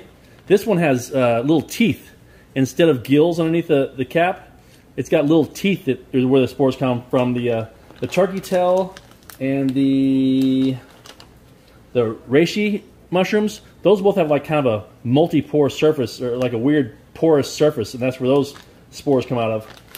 But either way, these are all neat. Lion's mane, like I said, this is the cognitive function type mushroom, and it's supposed to taste good as well, and fruit's really interesting. The other one I got, let's see what else I got here. I also got Cordyceps. This is Cordyceps militaris. There's another one called Cordyceps, starts with an S, I forget what it was, but that's the type that grows out of insects. Like the Cordyceps, the one that starts with an S is different, kind of close but slightly different. It takes over ants. Basically, it takes over their body and their brain, and they climb up a tree, and they kind of die attached to a leaf, the bottom side of a leaf, and and mushrooms will grow out of their brain.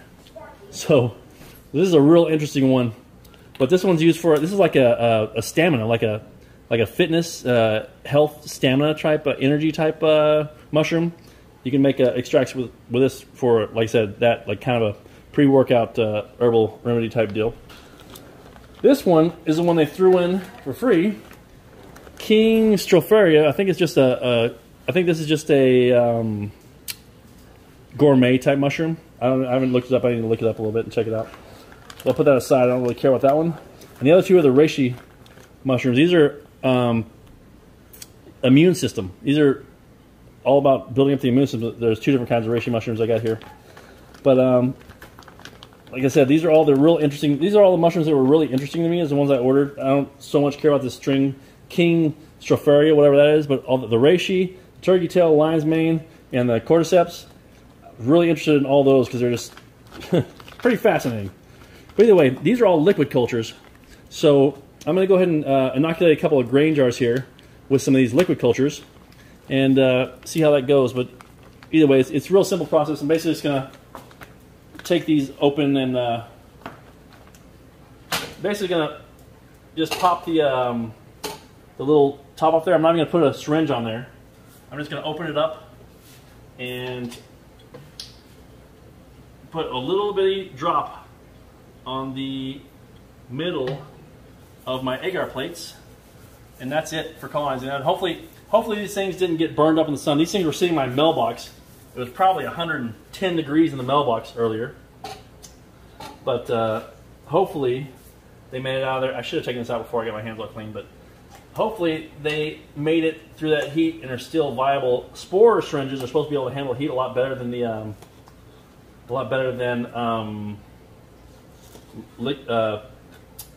liquid culture, but we'll see. Either way, I'm gonna go ahead and start out with, let's just start with this.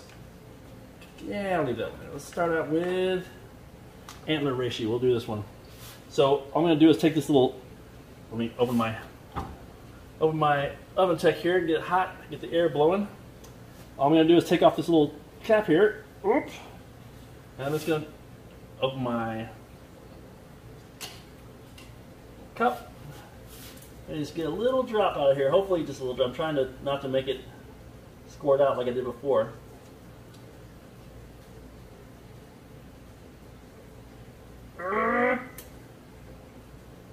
I got it just hanging there.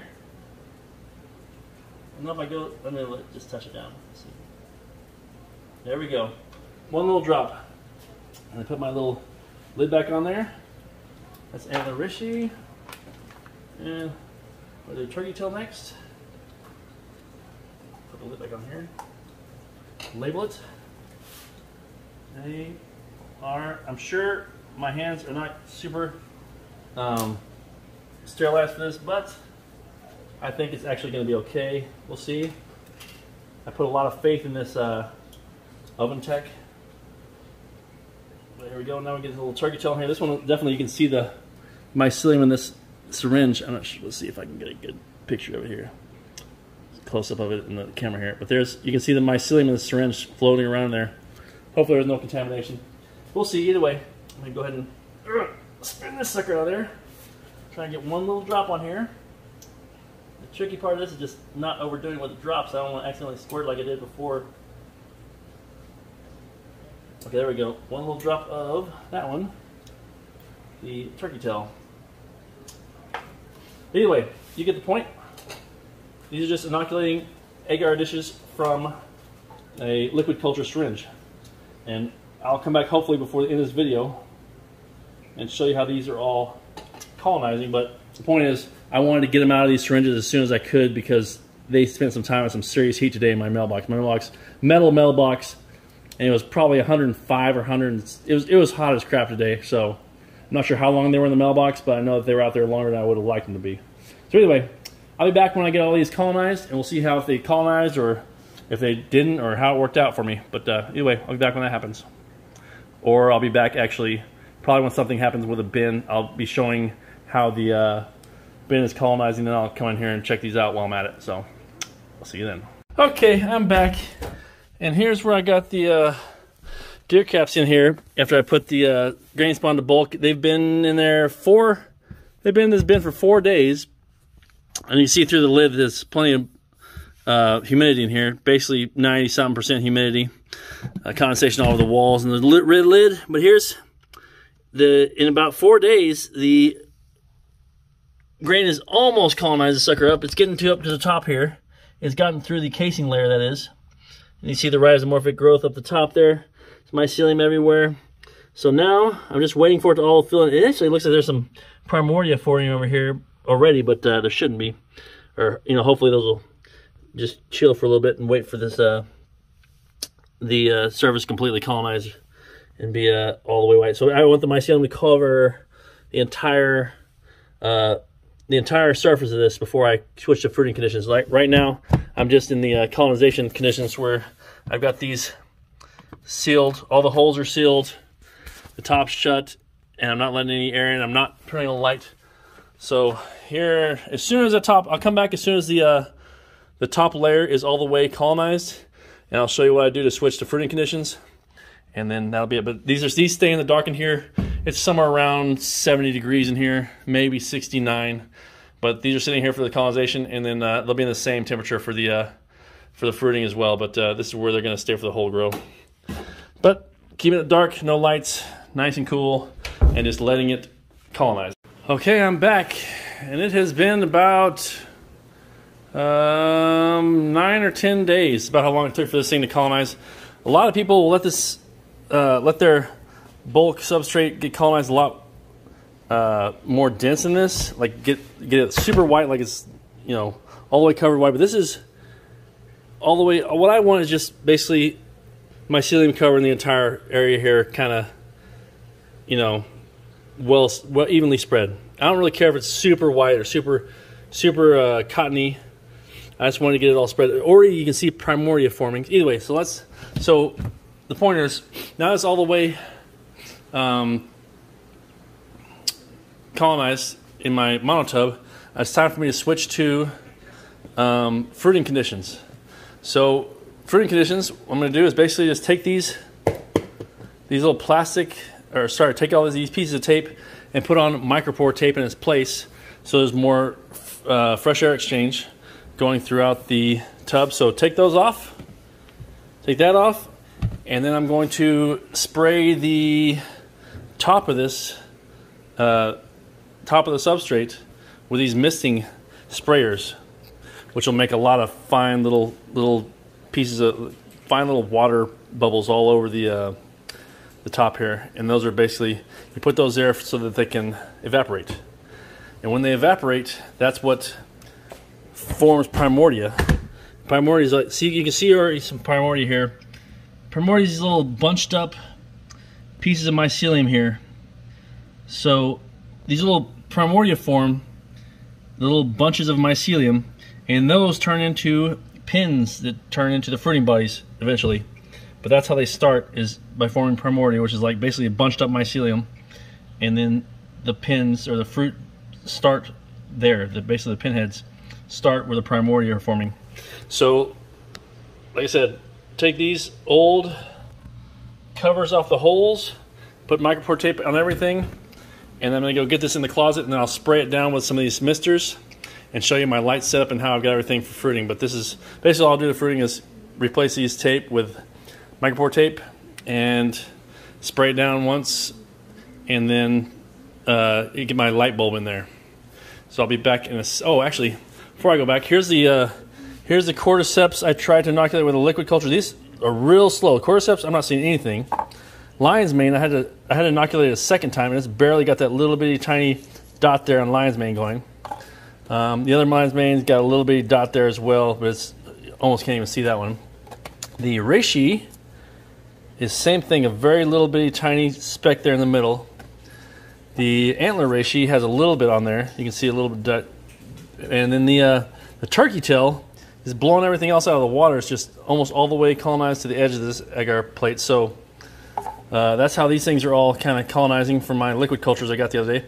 If you guys want to see me grow any of these are all kind of wood-loving type mushrooms. I'm really excited to grow the lion's mane and the.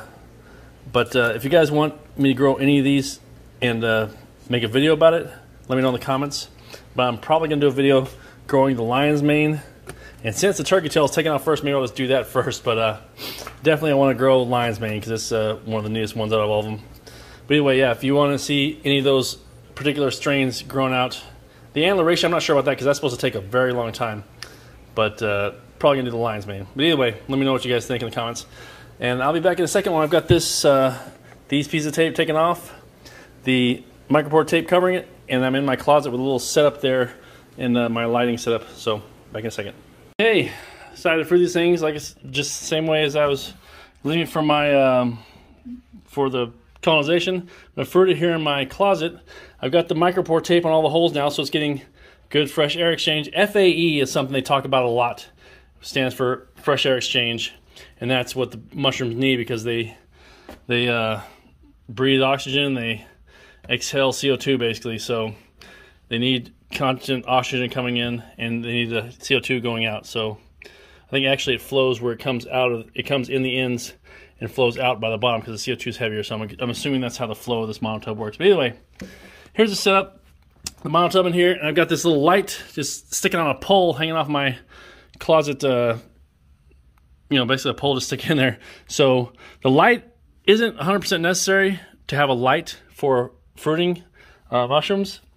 But I use it. I have it on 12 hours each day is what I'm going to do. And basically I'm using it because it gives the mushrooms a direction to grow. So if there's no light, then the mushrooms are kind of all over the place. If there's a light, they kind of grow towards the light. So this will have mushrooms growing up instead of just all over the place, you know, free for all. But like a lot of people always insist, lights aren't 100% necessary. What is necessary is fresh air exchange and moisture. There should be enough moisture in here for the first flush, but I'm going to go ahead and spray it down more just to get a little more of these little water particles all over the top of the substrate here, so it has something else to evaporate. Basically, when the water evaporates off of the mycelium is when these primordia and the fruiting bodies form. So I use these. This is a great little sprayer for misting. It's a fine mist sprayer, and it's actually out of water. Let me grab the other one. So these are fine mist sprayers off of Amazon, and they mist really well. You can, I guess you can't see the mist, but it's coming out, and it's super fine. And now it's all over all of this mycelium, starting to get that real misty white, covered in water particle look. So I'll take a little close up of this. So there you go. You can see this is a million particles of water all over the mycelium, and that's what I want to start evaporating. So at this point, you know, a lot of people leave their monotubs untouched, especially when it's a modified monotub like this with the air. But I don't do that. When I go ahead and I mist it and fan it all the time. So when all that water gets off the top there, I'll come and mist it again. Or if I don't see, you know, a lot of water on the lid here, I'll come and mist it again. But basically, misting and fanning is what helps these things along. So I'll be coming in 2 or 3 times a day, just come in here and fan it. So basically just fanning it with the lid here, pumping it about 60 times or so, and then that's it. So this is just a once these things go to fruiting, this is the thing you need to do over and over. Is you need to come in every day. Basically, every time you're bored and you want to go look at your mushrooms or your mycelium or whatever, you come in every day, 3, 4, however many times a day you want. And you come in and you fan it. You're causing extra air exchange, and you are helping to evaporate the water off the top of the mycelium in there. So this is basically the best way to ensure a good turnout on your fruiting. So either way, this is what I'll be doing for the next however many days. I'll come back as soon as we got some little pins growing in here. I'll tell you how long it took to get to that point. Like I said, it was 9 days from going to bulk substrate to changing over to fruiting conditions. And I'm assuming it'll be within about 10 days we'll start seeing some pins. Probably way before that, but we'll see. But either way, that's where we're at. And like I said, this deer calf is definitely a pretty aggressive colonizer. So I expect some pinning happening very soon. Especially, like I said, the Primordia already started forming. Over there you can see Primordia, a couple little chunks here and there of Primordia forming. So I think there'll be pins in here before we know it. Anyway, I'll be back when the pins start, and we'll see how quickly these suckers will grow. Okay, I'm about 5 or 6 days in the fruiting conditions here, and I just noticed my first pins starting to form. So let's take a look at those and see what those look like. I just got to spray it down again. I sprayed this way more than I probably should, but it's fine. Sprayed it and missed it. Sprayed it and missed it. But either way, here's the pins forming. Here's the biggest one that's formed so far. This little thing here. Whoop. One little pin there. There's a couple more you can see forming here. Little babies. Let's see. They're really hard to see, but there's a few forming here all over the place. One there. A couple there. A few there. Either way, that is the very first formation of it. It is, let's just say, 6 days into fruiting conditions. There they are, all over the place, little pins, little mushrooms pinning, starting to form finally. So we'll say it's about 6 days into fruiting conditions, and we will keep monitoring this. I'll just be back probably once they start growing, because once they start pinning, they really start growing pretty fast actually, so it won't be long. Hopefully we'll get a good pin set. It'll be a nice full bin here, but either way, that's what it looks like when they very first start. It's just little pinheads all over the place starting to form the mushroom bodies. So there you go. Back in a few days. Probably shouldn't take more than 3 or 4 to get the full flush out here and see what they look like and be able to finish this video up. Okay, I'm back. It is 2 days after the first little pins showed up, and here's what happens. Basically it's probably about 48 hours after those first little bitty tiny pins. So now we got mushrooms popping up everywhere. There's a little blank patch over there. For the most part, they're everywhere. At this point, I'm not really misting anymore. All I'm doing is kind of fanning it every once in a while. I don't even have to do that really, but kind of just coming in and looking at them all the time is what I do. So these are coming up, and now they're really gonna come up fast. Like I said, this is 2 days since those first little baby pins formed. And they're getting real actual fruited bodies all over the place. So we'll see how long it is until we get these things big enough and their veils are breaking. And I'm basically gonna let these grow up right up until their veils break. And that's when I take them before their spores are going to dump out all over the substrate. So, yep, we'll see. I'll come back when the veils are breaking on these and see how long that is from now. But like I said, it's been 2 days since they first fruited. It's been 8 days since I put them in fruiting conditions. So, they're moving right along. I should have fruits ready to harvest here in about, I would say 3 days-ish. Maybe more. I'm not sure. Anyway, I'll be back when it's time to harvest some of these. Okay, I just took a look in the bin, and I saw something that I think is a slight mistake, but it's mainly, I'm thinking, because of where I'm fruiting these. Either way, these are 10 days into fruiting conditions. You can see the mushrooms haven't opened up yet. None of them opened up yet, but they're fruiting pretty well. But what I noticed on them that I don't like is, at the bottoms of them, you can see a little fuzziness. So a little fuzziness around the bottoms of these mushrooms. It isn't bad. Obviously, they can be a lot fuzzier than that at the bottom. But it's called fuzzy feet. And it's caused by CO2 levels being high at the bottom there. And I think if these things have a problem here, they stall out or anything else happens bad, I think the main reason it would be is because of the CO2 level in here. Even though I have been fanning and I've got the modded tub with fresh air exchange and whatnot, the problem I think I have here, which if I do subsequent grows, I'll change that. But the problem I think I didn't think about is that I'm fruiting in this small little closet here. I have the door shut, so it's very little area, very little volume of air in this closet. So if this thing does make CO2, it all settles in the bottom of the closet here, and there's nowhere for it to go. So I think ideally, if I did this again, I would have it up on a stand where the escaping CO2 would fall down to the floor a few feet below where it is.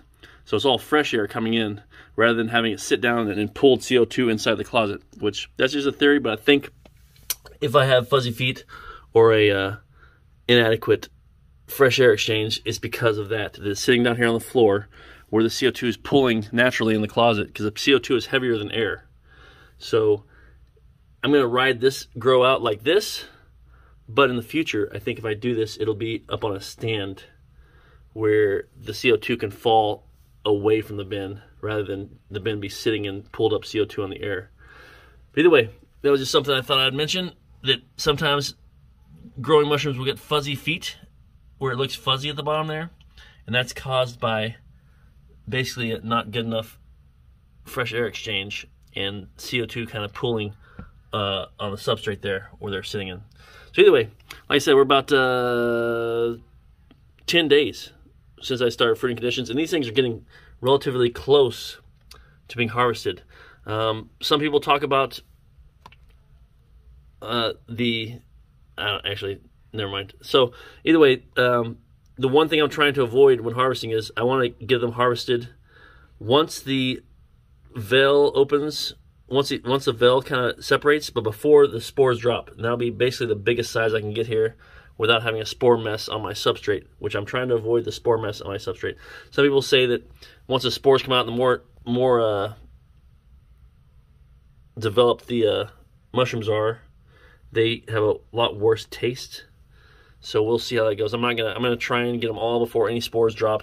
And I'm also gonna make spore prints for them. So I definitely want to get them right before the spores drop, and then make some spore prints later in this video as well. But the point is, I'm gonna try and harvest these as their veils break, when they're nice and biggest size I can get without dumping spores on the substrate. So either way, I'll be back. Probably, I would think a few of these tops are gonna pop open tonight. Maybe some veils break by tomorrow. I'm not sure, but I'll be in here very often finding out when it is time to pull them, and I'll pull them when it's time. Back in a second. Okay, I am back, and it is time to harvest some of these suckers. They have gotten, the caps have opened up on these. So the caps have opened up, the veils have broken off, and if I don't harvest them now, they're in danger of dropping spores on my substrate or on the rest of the mushrooms underneath them, and I don't want them to do that. So I'm going to be pulling out the ones that have the open caps on them, pink, and the, like I said, the separated veils. You can see them there.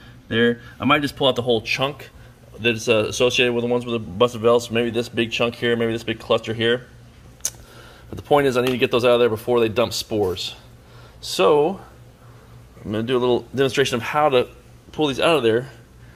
The whole purpose, or the whole goal when you're harvesting these, is to get the mushroom out intact while leaving your substrate as intact as you can leave it. So here's one with a separated veil there. So basically, just come in here, you grab it, and you twist and pull at the same time. This one's hooked up to another mushroom, so it's a little tricky, but basically I'm going to twist and pull, maybe rock it back and forth a little bit, but there, twist and pull, and you feel a little pop, and it basically comes out of there. So right there you can see the little patch that's missing there of substrate, but I did a pretty good job. I got barely any, I got whatever was basically attached to the mushroom there, and got it out of there without any damage to the mushroom and minimal damage to the substrate. So that's basically how that was picked. On the larger clumps, it's not so easy like that. So this like clump right here is just going to take up a whole patch of mushrooms. It's obviously going to take all the substrate underneath it. So this is going to get a little trickier, pulling out the whole patch, but it's same concept where you just basically kind of pop the whole patch off and twist and try and get it to lift off the substrate without pulling the substrate with it. In the case that it pulls off substrate with it, if it's a piece you can just like pull off there and pat back down, that's fine too. But you know, like I said, we're trying to leave this substrate as undisturbed as we can while we're ripping stuff off the top of it. So if a couple things rip off the top with it, then you just kind of, if they're still sitting there, you can pat down whatever substrate's kind of lifted up or whatever. But the point is, that's your whole purpose, is trying to get the mushrooms out without ruining your substrate, because you want to use the substrate for as many additional flushes as you can get after this first one. So this is basically the first flush, but I'm going to go step by step, pulling out, you know, the ones that need to go before they dump, and leaving the smaller ones in here to keep going. So either way, that's harvesting in a nutshell, and I'll be back in a second because I'm going to take these and go make some spore prints and do a clone. Make a clone with clone one of these with a tissue culture. So back in a second for the spore prints. Okay, I just got done harvesting the first chunk of these deer caps, and for this video we're going to do a little demonstration on how to make spore prints. And this is a real simple thing. This is a lot simpler than the rest of these processes, but basically you're just gonna, sometimes you can pop off the cap without breaking it, but I'm gonna use scissors. So you sterilize your scissors, obviously, and then you basically just cut them off right up near the cap so you can lay it down flat on this foil here. Ooh, I'm not doing a very good job cutting. There you go. So cut it off there, and then I'll get it in my foil here where I want to put it. There we go. So you use foil. Basically, foil is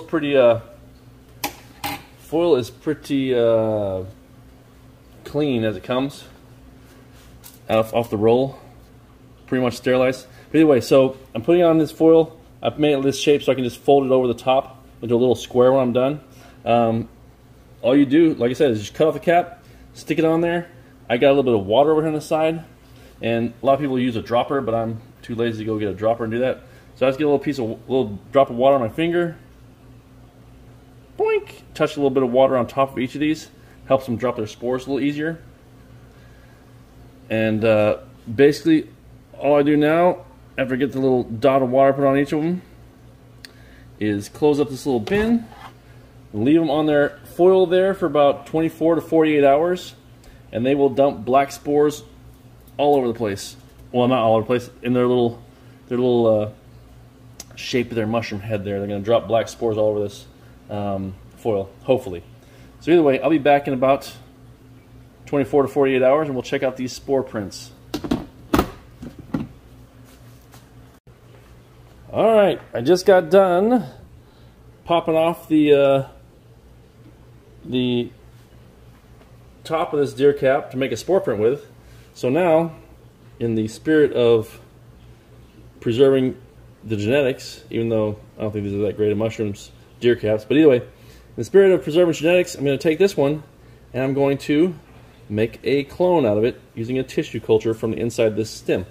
So basically just take this, like I said, I already have my blade sterilized, I have my oven tech going. I'm just going to take this stalk here, split it in two, toss the other half.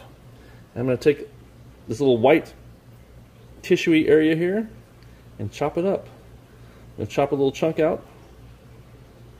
Boom, boom. This is not the easiest stuff to cut, and I think this razor blade has been used up. It is pretty dull, I think, actually, or it would have already cut through this. But there we go. There's a little chunk of tissue right there. I'm going to take this and drop it on my agar plate. Okay, there we go. And that is... come on. Okay, it came off finally. Sheesh. Alright, there is cloning 101. Just cut a little chunk of tissue out of the middle, dropped it on my agar plate, and this is basically going to turn back into mycelium and colonize the plate. So that's how easy it is to clone right there. Super simple. It's a little tricky to cut with a dull razor blade, but But other than that, it's pretty easy to do. So that's cloning in a nutshell. That thing's going to take off just like any other colonized plate, except for it's jumping around there. Anyway, that's going to take off like any other colonized plate. Just mycelim's going to grow across it, and I may have to clean it up or not, but we'll see. Either way, that's going to preserve the exact genetics of that mushroom that I took this little cut off of. So that's the neat, the upside of cloning is you're going to get the exact genetics, so you can isolate genetics as far as bigger, better clusters, you know, stronger, taller, faster growing fruits, whatever. You can isolate those genetics through cloning by cloning the ones with the characteristics you want to propagate. So either way, that's cloning in a nutshell, and I'll be back when I have my spore prints ready, and we'll take a look at those, and that'll basically be a wrap on this video of home mycology / mushroom cultivation. See you in a second.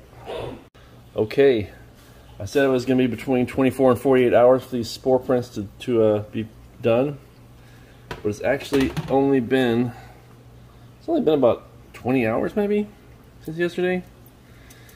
But I looked in here and I could see that they were already dropping them on there. So there's a spore print right there. Basically, just the the spores drop out of the gills there, and gives you an exact kind of picture how it was. It was split there. It was facing that way. It's exactly what it looks like there. So basically, just all these gills just start dumping their spores until they form up on there. And that's it. I know I'm not using gloves right now, but generally spore prints are kind of they usually end up being slightly dirty anyway. And I'll just clean it up later if I ever put it on agar, if I ever grow these again. But I apologize for not putting it on gloves. So basically with these spore prints, all I'm going to do is basically flip it over and then fold it up, and that's a wrap. There you go. There's that. That. And that. And this spore print is done. I'm going to leave them in this bin for a little bit longer just to kind of dry out a little bit, just make sure they're not moisture on them. Because once I store them, I don't want there to be moisture. There's a couple little splotchy spots. I don't want them to be moisture on these when I'm storing them to grow other mold or whatever, have something to compete with these spores. But that is these are good spore prints, and I can basically take these once I fold them up here, and I can put them in just a little plastic Ziploc baggie or a sandwich bag or anything like that. What I'm going to do is actually, honestly, I don't even like these deer caps, but what I would do if I did like them, I'll probably just toss these in the trash. But what I would do if I did like them is vacuum seal them with a little vacuum sealer I have in a little pouch, and just keep them forever that way. But that's basically it from spore to spore with these mushrooms I got here. It was a long process. Things I didn't talk about are sometimes people want to save the mushrooms for long-term storage, and one way to do that is to, well, basically the only way to do that is to dry them out. And some people will talk about like dry them out by sitting out somewhere dry and wind, you know, air flowing through, whatever. But just use a dehumidifier. You dry them out with a dehumidifier at about 130 degrees for the dehumidifier for about 12 hours. You want to dry them out till they're all the way dry and cracker-like, crispy. That way, no mold can get on them after they've been dried. But yeah, that's how you dry them. Like I said, about 130 degrees on your dehydrator for about 12 hours, and they'll be crispy, cracker-like. Cracker-like. That's the word people use all the time. The cracker-like consistency, crispy, cracker-like, and they'll be dry at that point. And at that point, you can store them in a glass jar with some silica packets. Are the best way to keep them dry usually. Other things I didn't talk about are how to prepare them. So usually mushrooms, you can usually eat them when they're fresh grown or whatever, but if you want them to actually taste good, you want to break down some of the chitin in them, things like that, you want to make them more edible and tastier. A lot of people saute them in oil or butter, things like that. Beyond that, that's about it for the beginners, you know, Cliff's Notes to home mushroom cultivation. If you guys watched this far, I appreciate you. If you haven't yet, please like, comment, subscribe. And like I said in the first of this video, let me know which one of those strains you want me to grow for the wood-loving mushrooms between lion's mane, turkey tail, and the 2 different kinds of rishis I did. I don't think the cordyceps, that might be out of my skill level at this point, but I might come back to that later in the future if I can figure it out. But either way, appreciate you guys watching this far, and I'll see you guys on the next video. Peace.